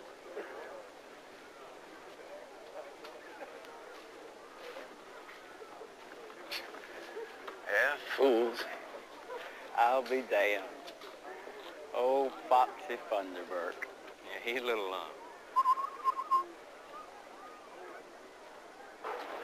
We're going visiting later. I should freshen up first. If you start to look any fresher, I couldn't stand it. Well, thank you.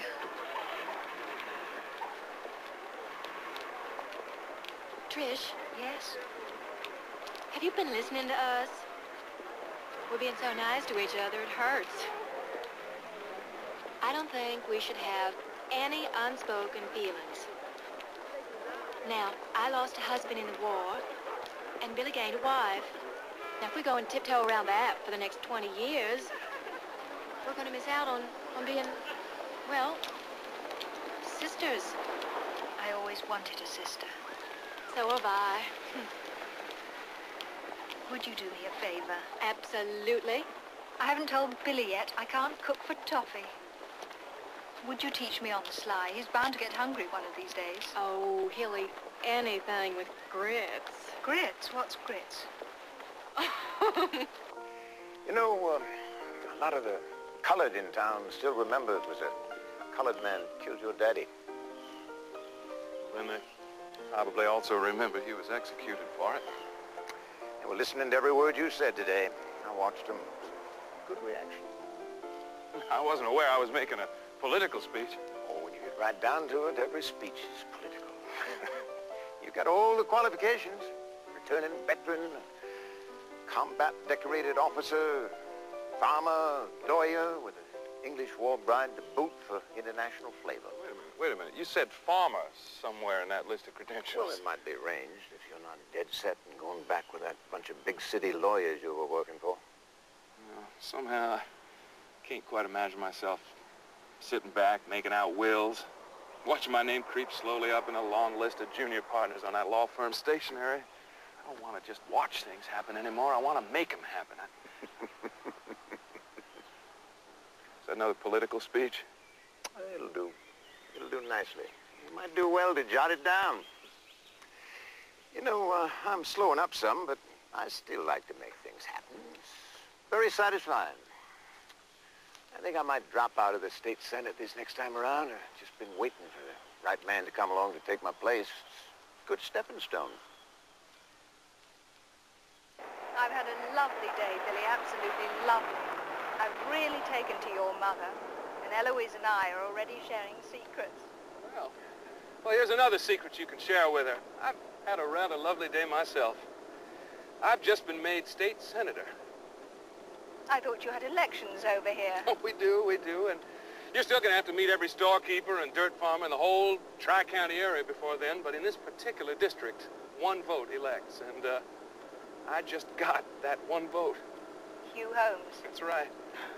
And for your benefit, he also said he might have some nice farmland for us to look at. Oh! Well, we're on our way, my love, and nothing's going to stop us. I mean, absolutely nothing's going to stop us.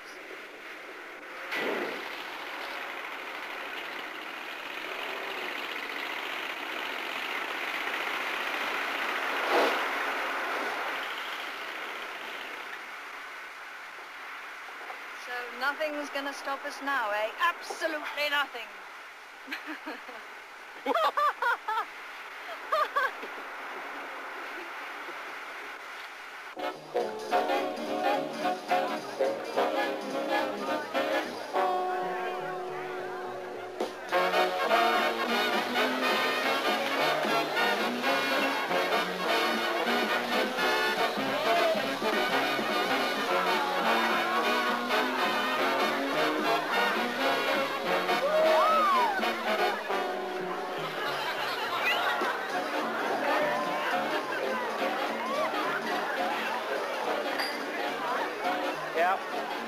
We can run the department just about any which way we want to, Sonny. I ain't kidding. I mean, old Chief Thomas, he got a bad ticker, you know. He tries not to let on, but he goes home every day for a 2-hour nap and a lunch, so he won't keel over. As long as we write up enough tickets, keeping niggers quiet and breakdown, just like we was our own boss. I ain't like that. I like that just fine. blonde, yellow dress. What's her name? Her name's Charlene. She's from LaGrange. I wouldn't mess with her, though, Sonny. That sailor she's with, she's got a pretty mean reputation around here. There ain't room but for one mean reputation around here.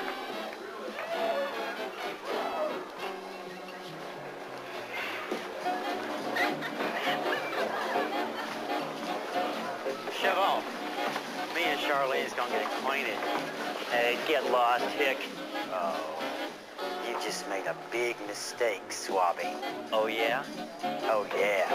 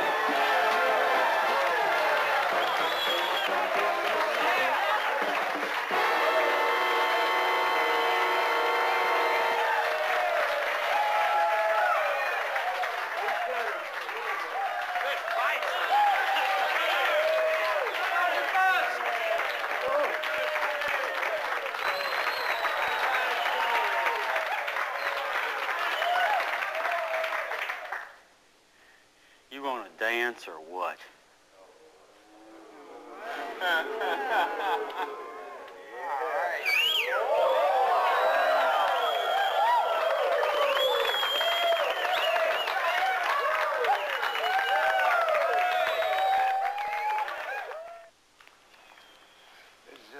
Mickey Shelton know you planning on opening a repair garage, Marshal? Didn't figure I had to notify him, sir. That's where you learned auto mechanics, isn't it, Mickey Shelton? No, sir. Never did much but grease jobs and oil changes for Mickey Shelton. It was in the Army where I really learned my trade. They used to call me Dr. Peters. I can get any old half-dead truck back in action. Dr. Peters, huh? Well. Hey, I can fix anything that moves on a car truck. How about you, Annie? You willing to wash all those greasy rags and keep the books to see he makes a go of it? Yes, sir. I know he can do it. You're a good man, Marshal. I'd like to help. The bank will loan you $1,000 for your down payment on this house and barn. Yes, sir. Thank you, sir. Thank you. You come see me tomorrow. I've got another stop to make. I might not get back to the bank this afternoon. First thing, sir, Mr. Holmes. Oh, by the way, you can start your practice, Dr. Peters, by checking out my steering. It pulls to the left. Yes, sir. Could be the lineman. You just bring it in any time and I'll fix it for you. See you tomorrow morning. Thank you, sir.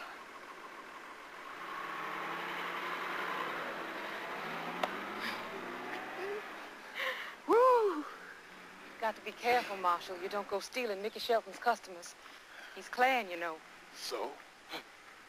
Nothing's changed around here as far as the Klan's concerned. Klan is just a bunch of walking laundry as far as I'm concerned. Marshal Peters. Auto repair. All mix.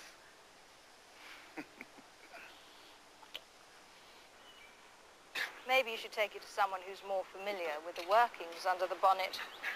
A bonnet is a hat. This is a hood. A hood is a Chicago gangster. A bonnet is the cover that goes over the engine. Morning, y'all. Morning. What's going on? I'm giving him an English lesson. I won't shake your hand. I appreciate that. He's repairing the car, only the car doesn't know it. That's so. I wouldn't want Carrie to know I brought this up, but she's just about reached the end of her patience with the two of you still living with her. I'd like to talk to you all about it. You found us a place? A little farm I ran out to. Thought we might take a look at it if you're not too busy. Are we too busy? We're not too busy. We'll take my car. By the way, I know just the man to fix that car. I just come from putting Marshal Peters in business. Is there anything you can't arrange, Mr. Hugh? I don't know, Billy. There just might be. Times are changing.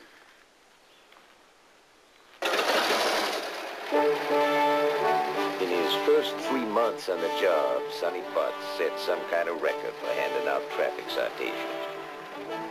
Sonny also talked Chief Thomas into buying a motorcycle for police work. He claimed it had something to do with economy. Actually, I think it had more to do with visibility. Sonny liked to be seen riding through town, uniform, gun and all. I had no real objection to that, but something about it bothered me.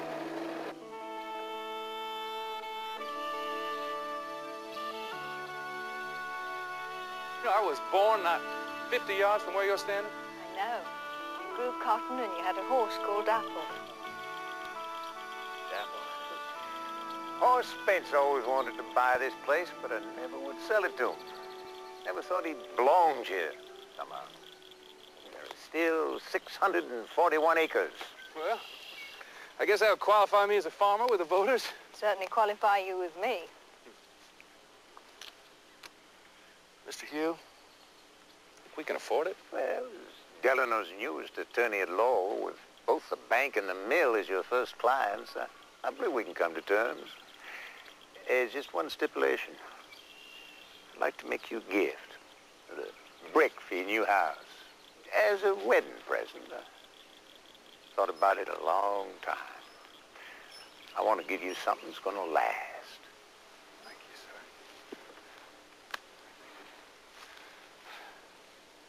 sir.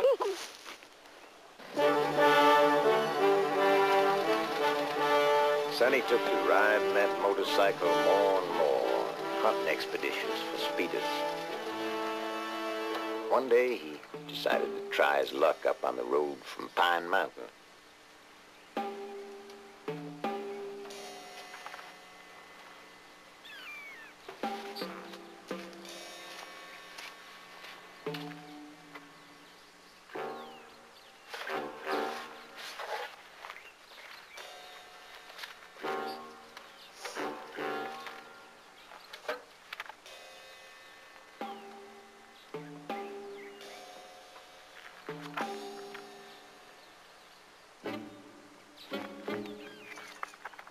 I'll be damned. Wonder if the old boy's starting his own police force.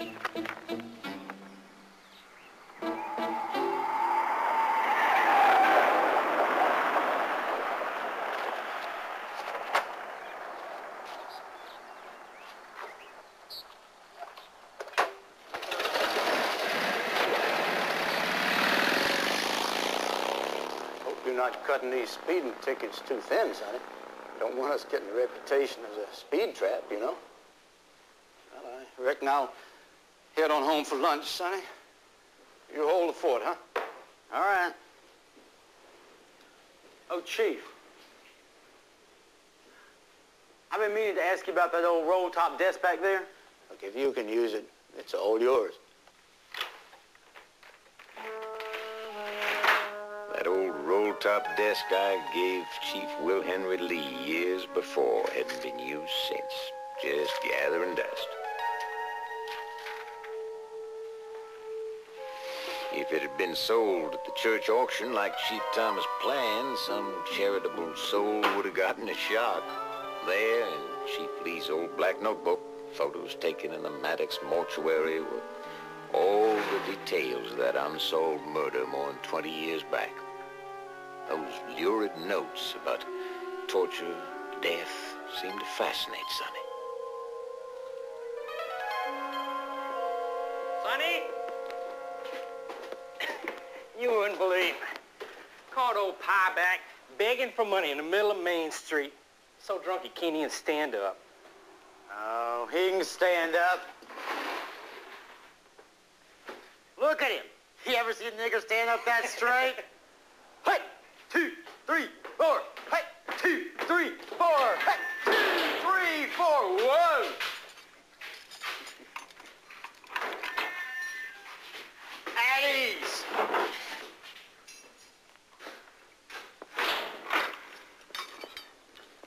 Hey, 2, 3, 4.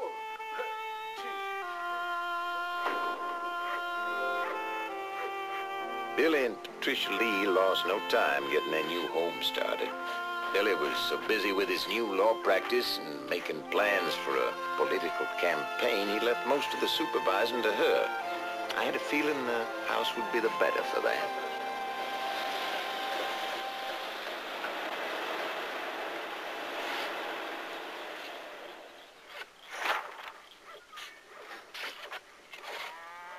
Afternoon, Colonel. Miss Lee. Sonny? Fella just delivered your new car. Is that right? I thought he might get lost coming out here, so I offered to drive it out and bring you the keys and the papers. He said you can just mail that paper there back to him. Well, thank you very much. I appreciate it. Don't mention it. I hear you're wanting to sell the convertible here. Not so much wanting to as needing to. Mind if I take a look-see? No, go ahead. Yeah, engine's been completely overhauled.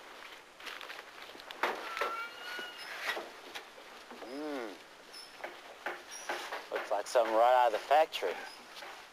Who did the work on her, Mickey Shelton? No, Marshall Peters. I've never seen a nigger yet could fix more than a wheelbarrow. Well, I don't suppose a lot of them ever had much more than a wheelbarrow to work on. Marshall learned auto mechanics in the Army. He's first rate. Eleanor Roosevelt's niggers. We got along just fine without them, Colonel. How much you asking for? Well, you know, I'll tell you, Sonny. This car's got a lot of sentimental value to us. Oh, I understand that. That part of her you can keep. You tell me a fair price for the rest of her, and I'll write you a check right now.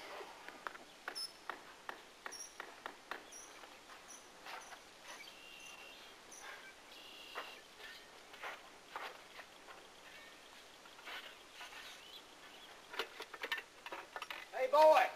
Peters, you got a customer here. Whose car you tearing up here? Smitty's transmission job. Well, I just bought Colonel Lee's new convertible out there. Got a shimmy in her. And the rear caps to do that sometimes at high speeds. Yeah, well, you just go balance her up. I ain't got much time. I'd like to help you, Mr. Butts, but I promised Smitty this transmission job by this evening. Well, you just call Smitty. You tell him you got to work on Officer Butts' car. He can come back tomorrow. Sorry, but I won't have a phone until next week. Besides, Smitty's mama is real sick. He got to go up to the Capitol and pick her up tonight. Now, if you bring it in tomorrow, it won't hurt to drive until then. That's about what I figured. Should have known better to think a nigger could fix it. Wasting my time. Hell, boy. You're gonna be back at Mickey Shelton's in a month anyways. Sweeping floors, fixing flats.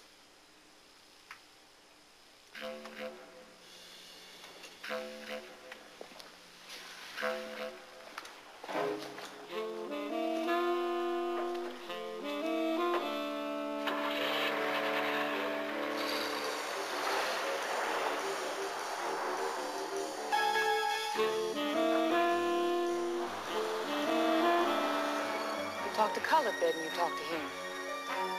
Is that a fact?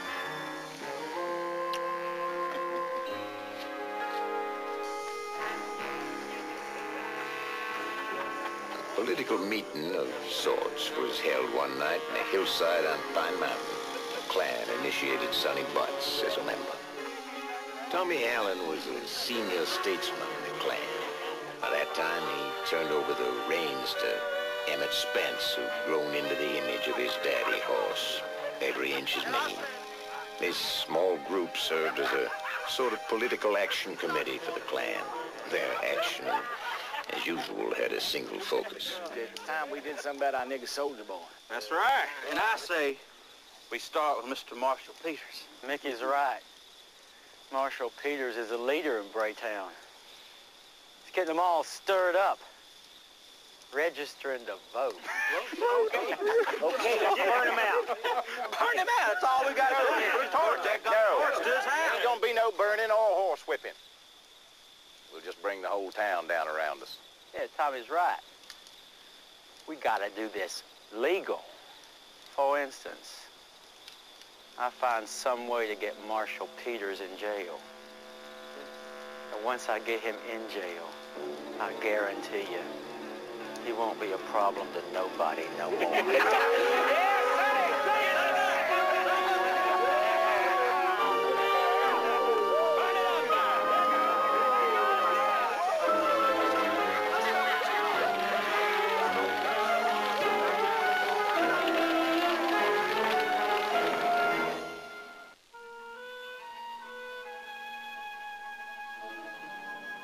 Dear Chief Lee, as per your request regarding the deceased young boy Frank Collins, who I embalmed yesterday, as described to you earlier, in addition to the bullet wound from a heavy firearm. Contents of Chief Lee's old roll-top desk continued to fascinate Sonny Butts, especially the notes and papers referring to the unsolved murders of several young boys. FF ordered handcuffs. T.T. Brown Police Supply.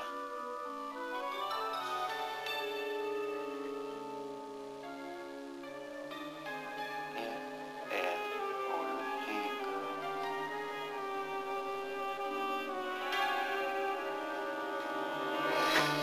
Oh, I just love him. This is just like the one you left in the basket for Billy and me. Remember, Mr. Funderburg? Yes, I recall that very well. I do recall that.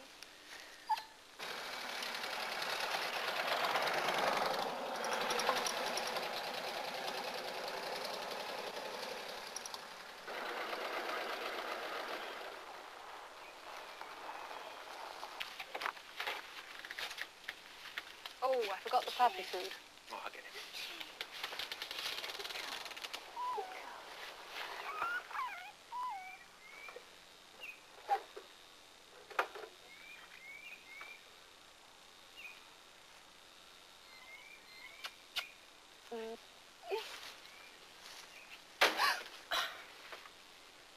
You startled me. I'm real sorry about that, ma'am. Let me get that for you. I've got it, thanks.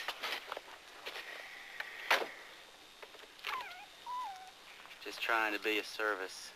That's what your police force is for. I commend you, Officer Butts. Hey, Sonny. Maybe there's some other way I can be of service. I mean, a widow needs service now and then.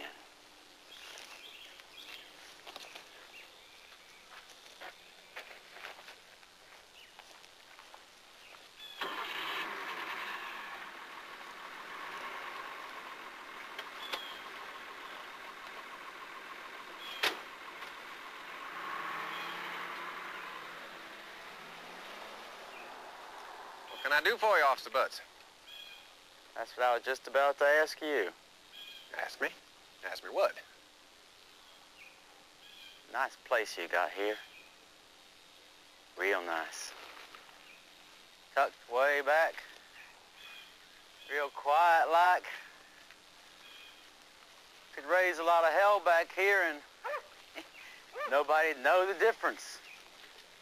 What do you mean? Well, you know, target practice, things like that.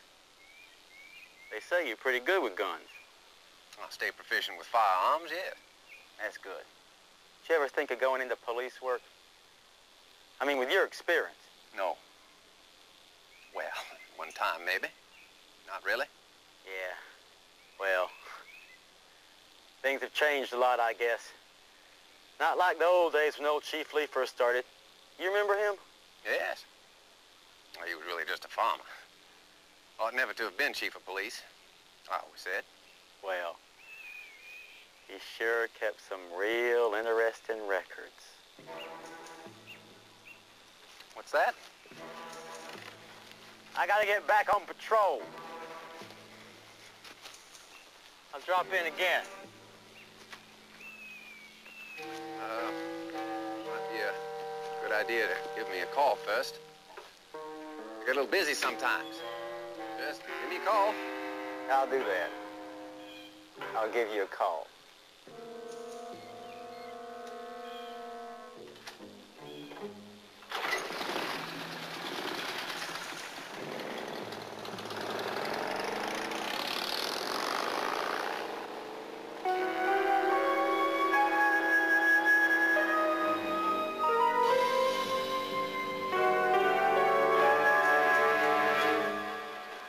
I was just opening the garage this morning, and I found the lock broke. When I looked around to see if anything been stole, I come on this. He called me. I told him to bring it directly here. You haven't got some friends running shine, have you, Peters? No, sir. I ain't never been mixed up in that kind of stuff. Chief, someone's obviously trying to put the frame on Marshall. I wouldn't go so far as that just yet.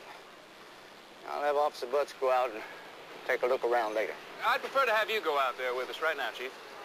I want you to impound this as evidence, and then I'd appreciate it if you'd personally investigate the break-in yourself. Make the official report. Charlie, lock this stuff up in a cell for the time being.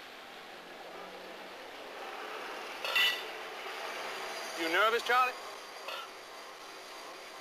You look a little nervous. That's evidence. I wouldn't want you to drop that.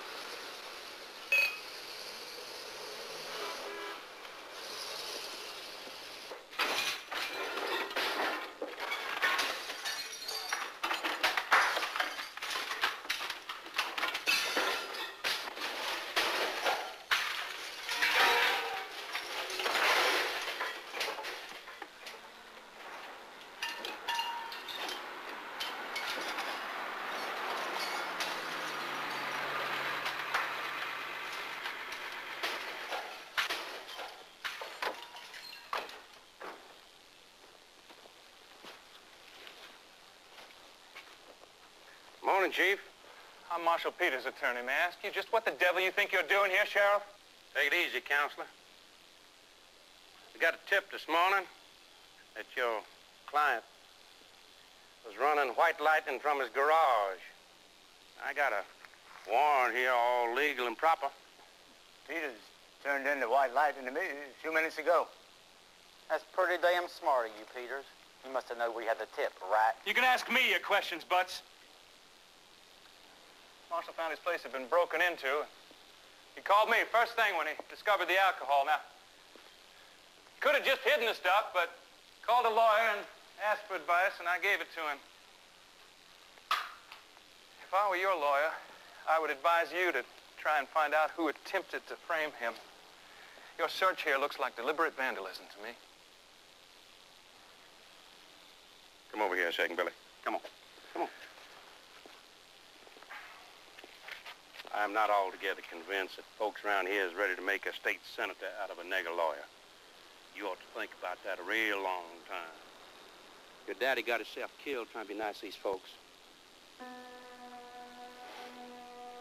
My daddy was killed by a man half dead with malaria. Out of his head with fever, protecting his son. Just try and be helpful, Colonel.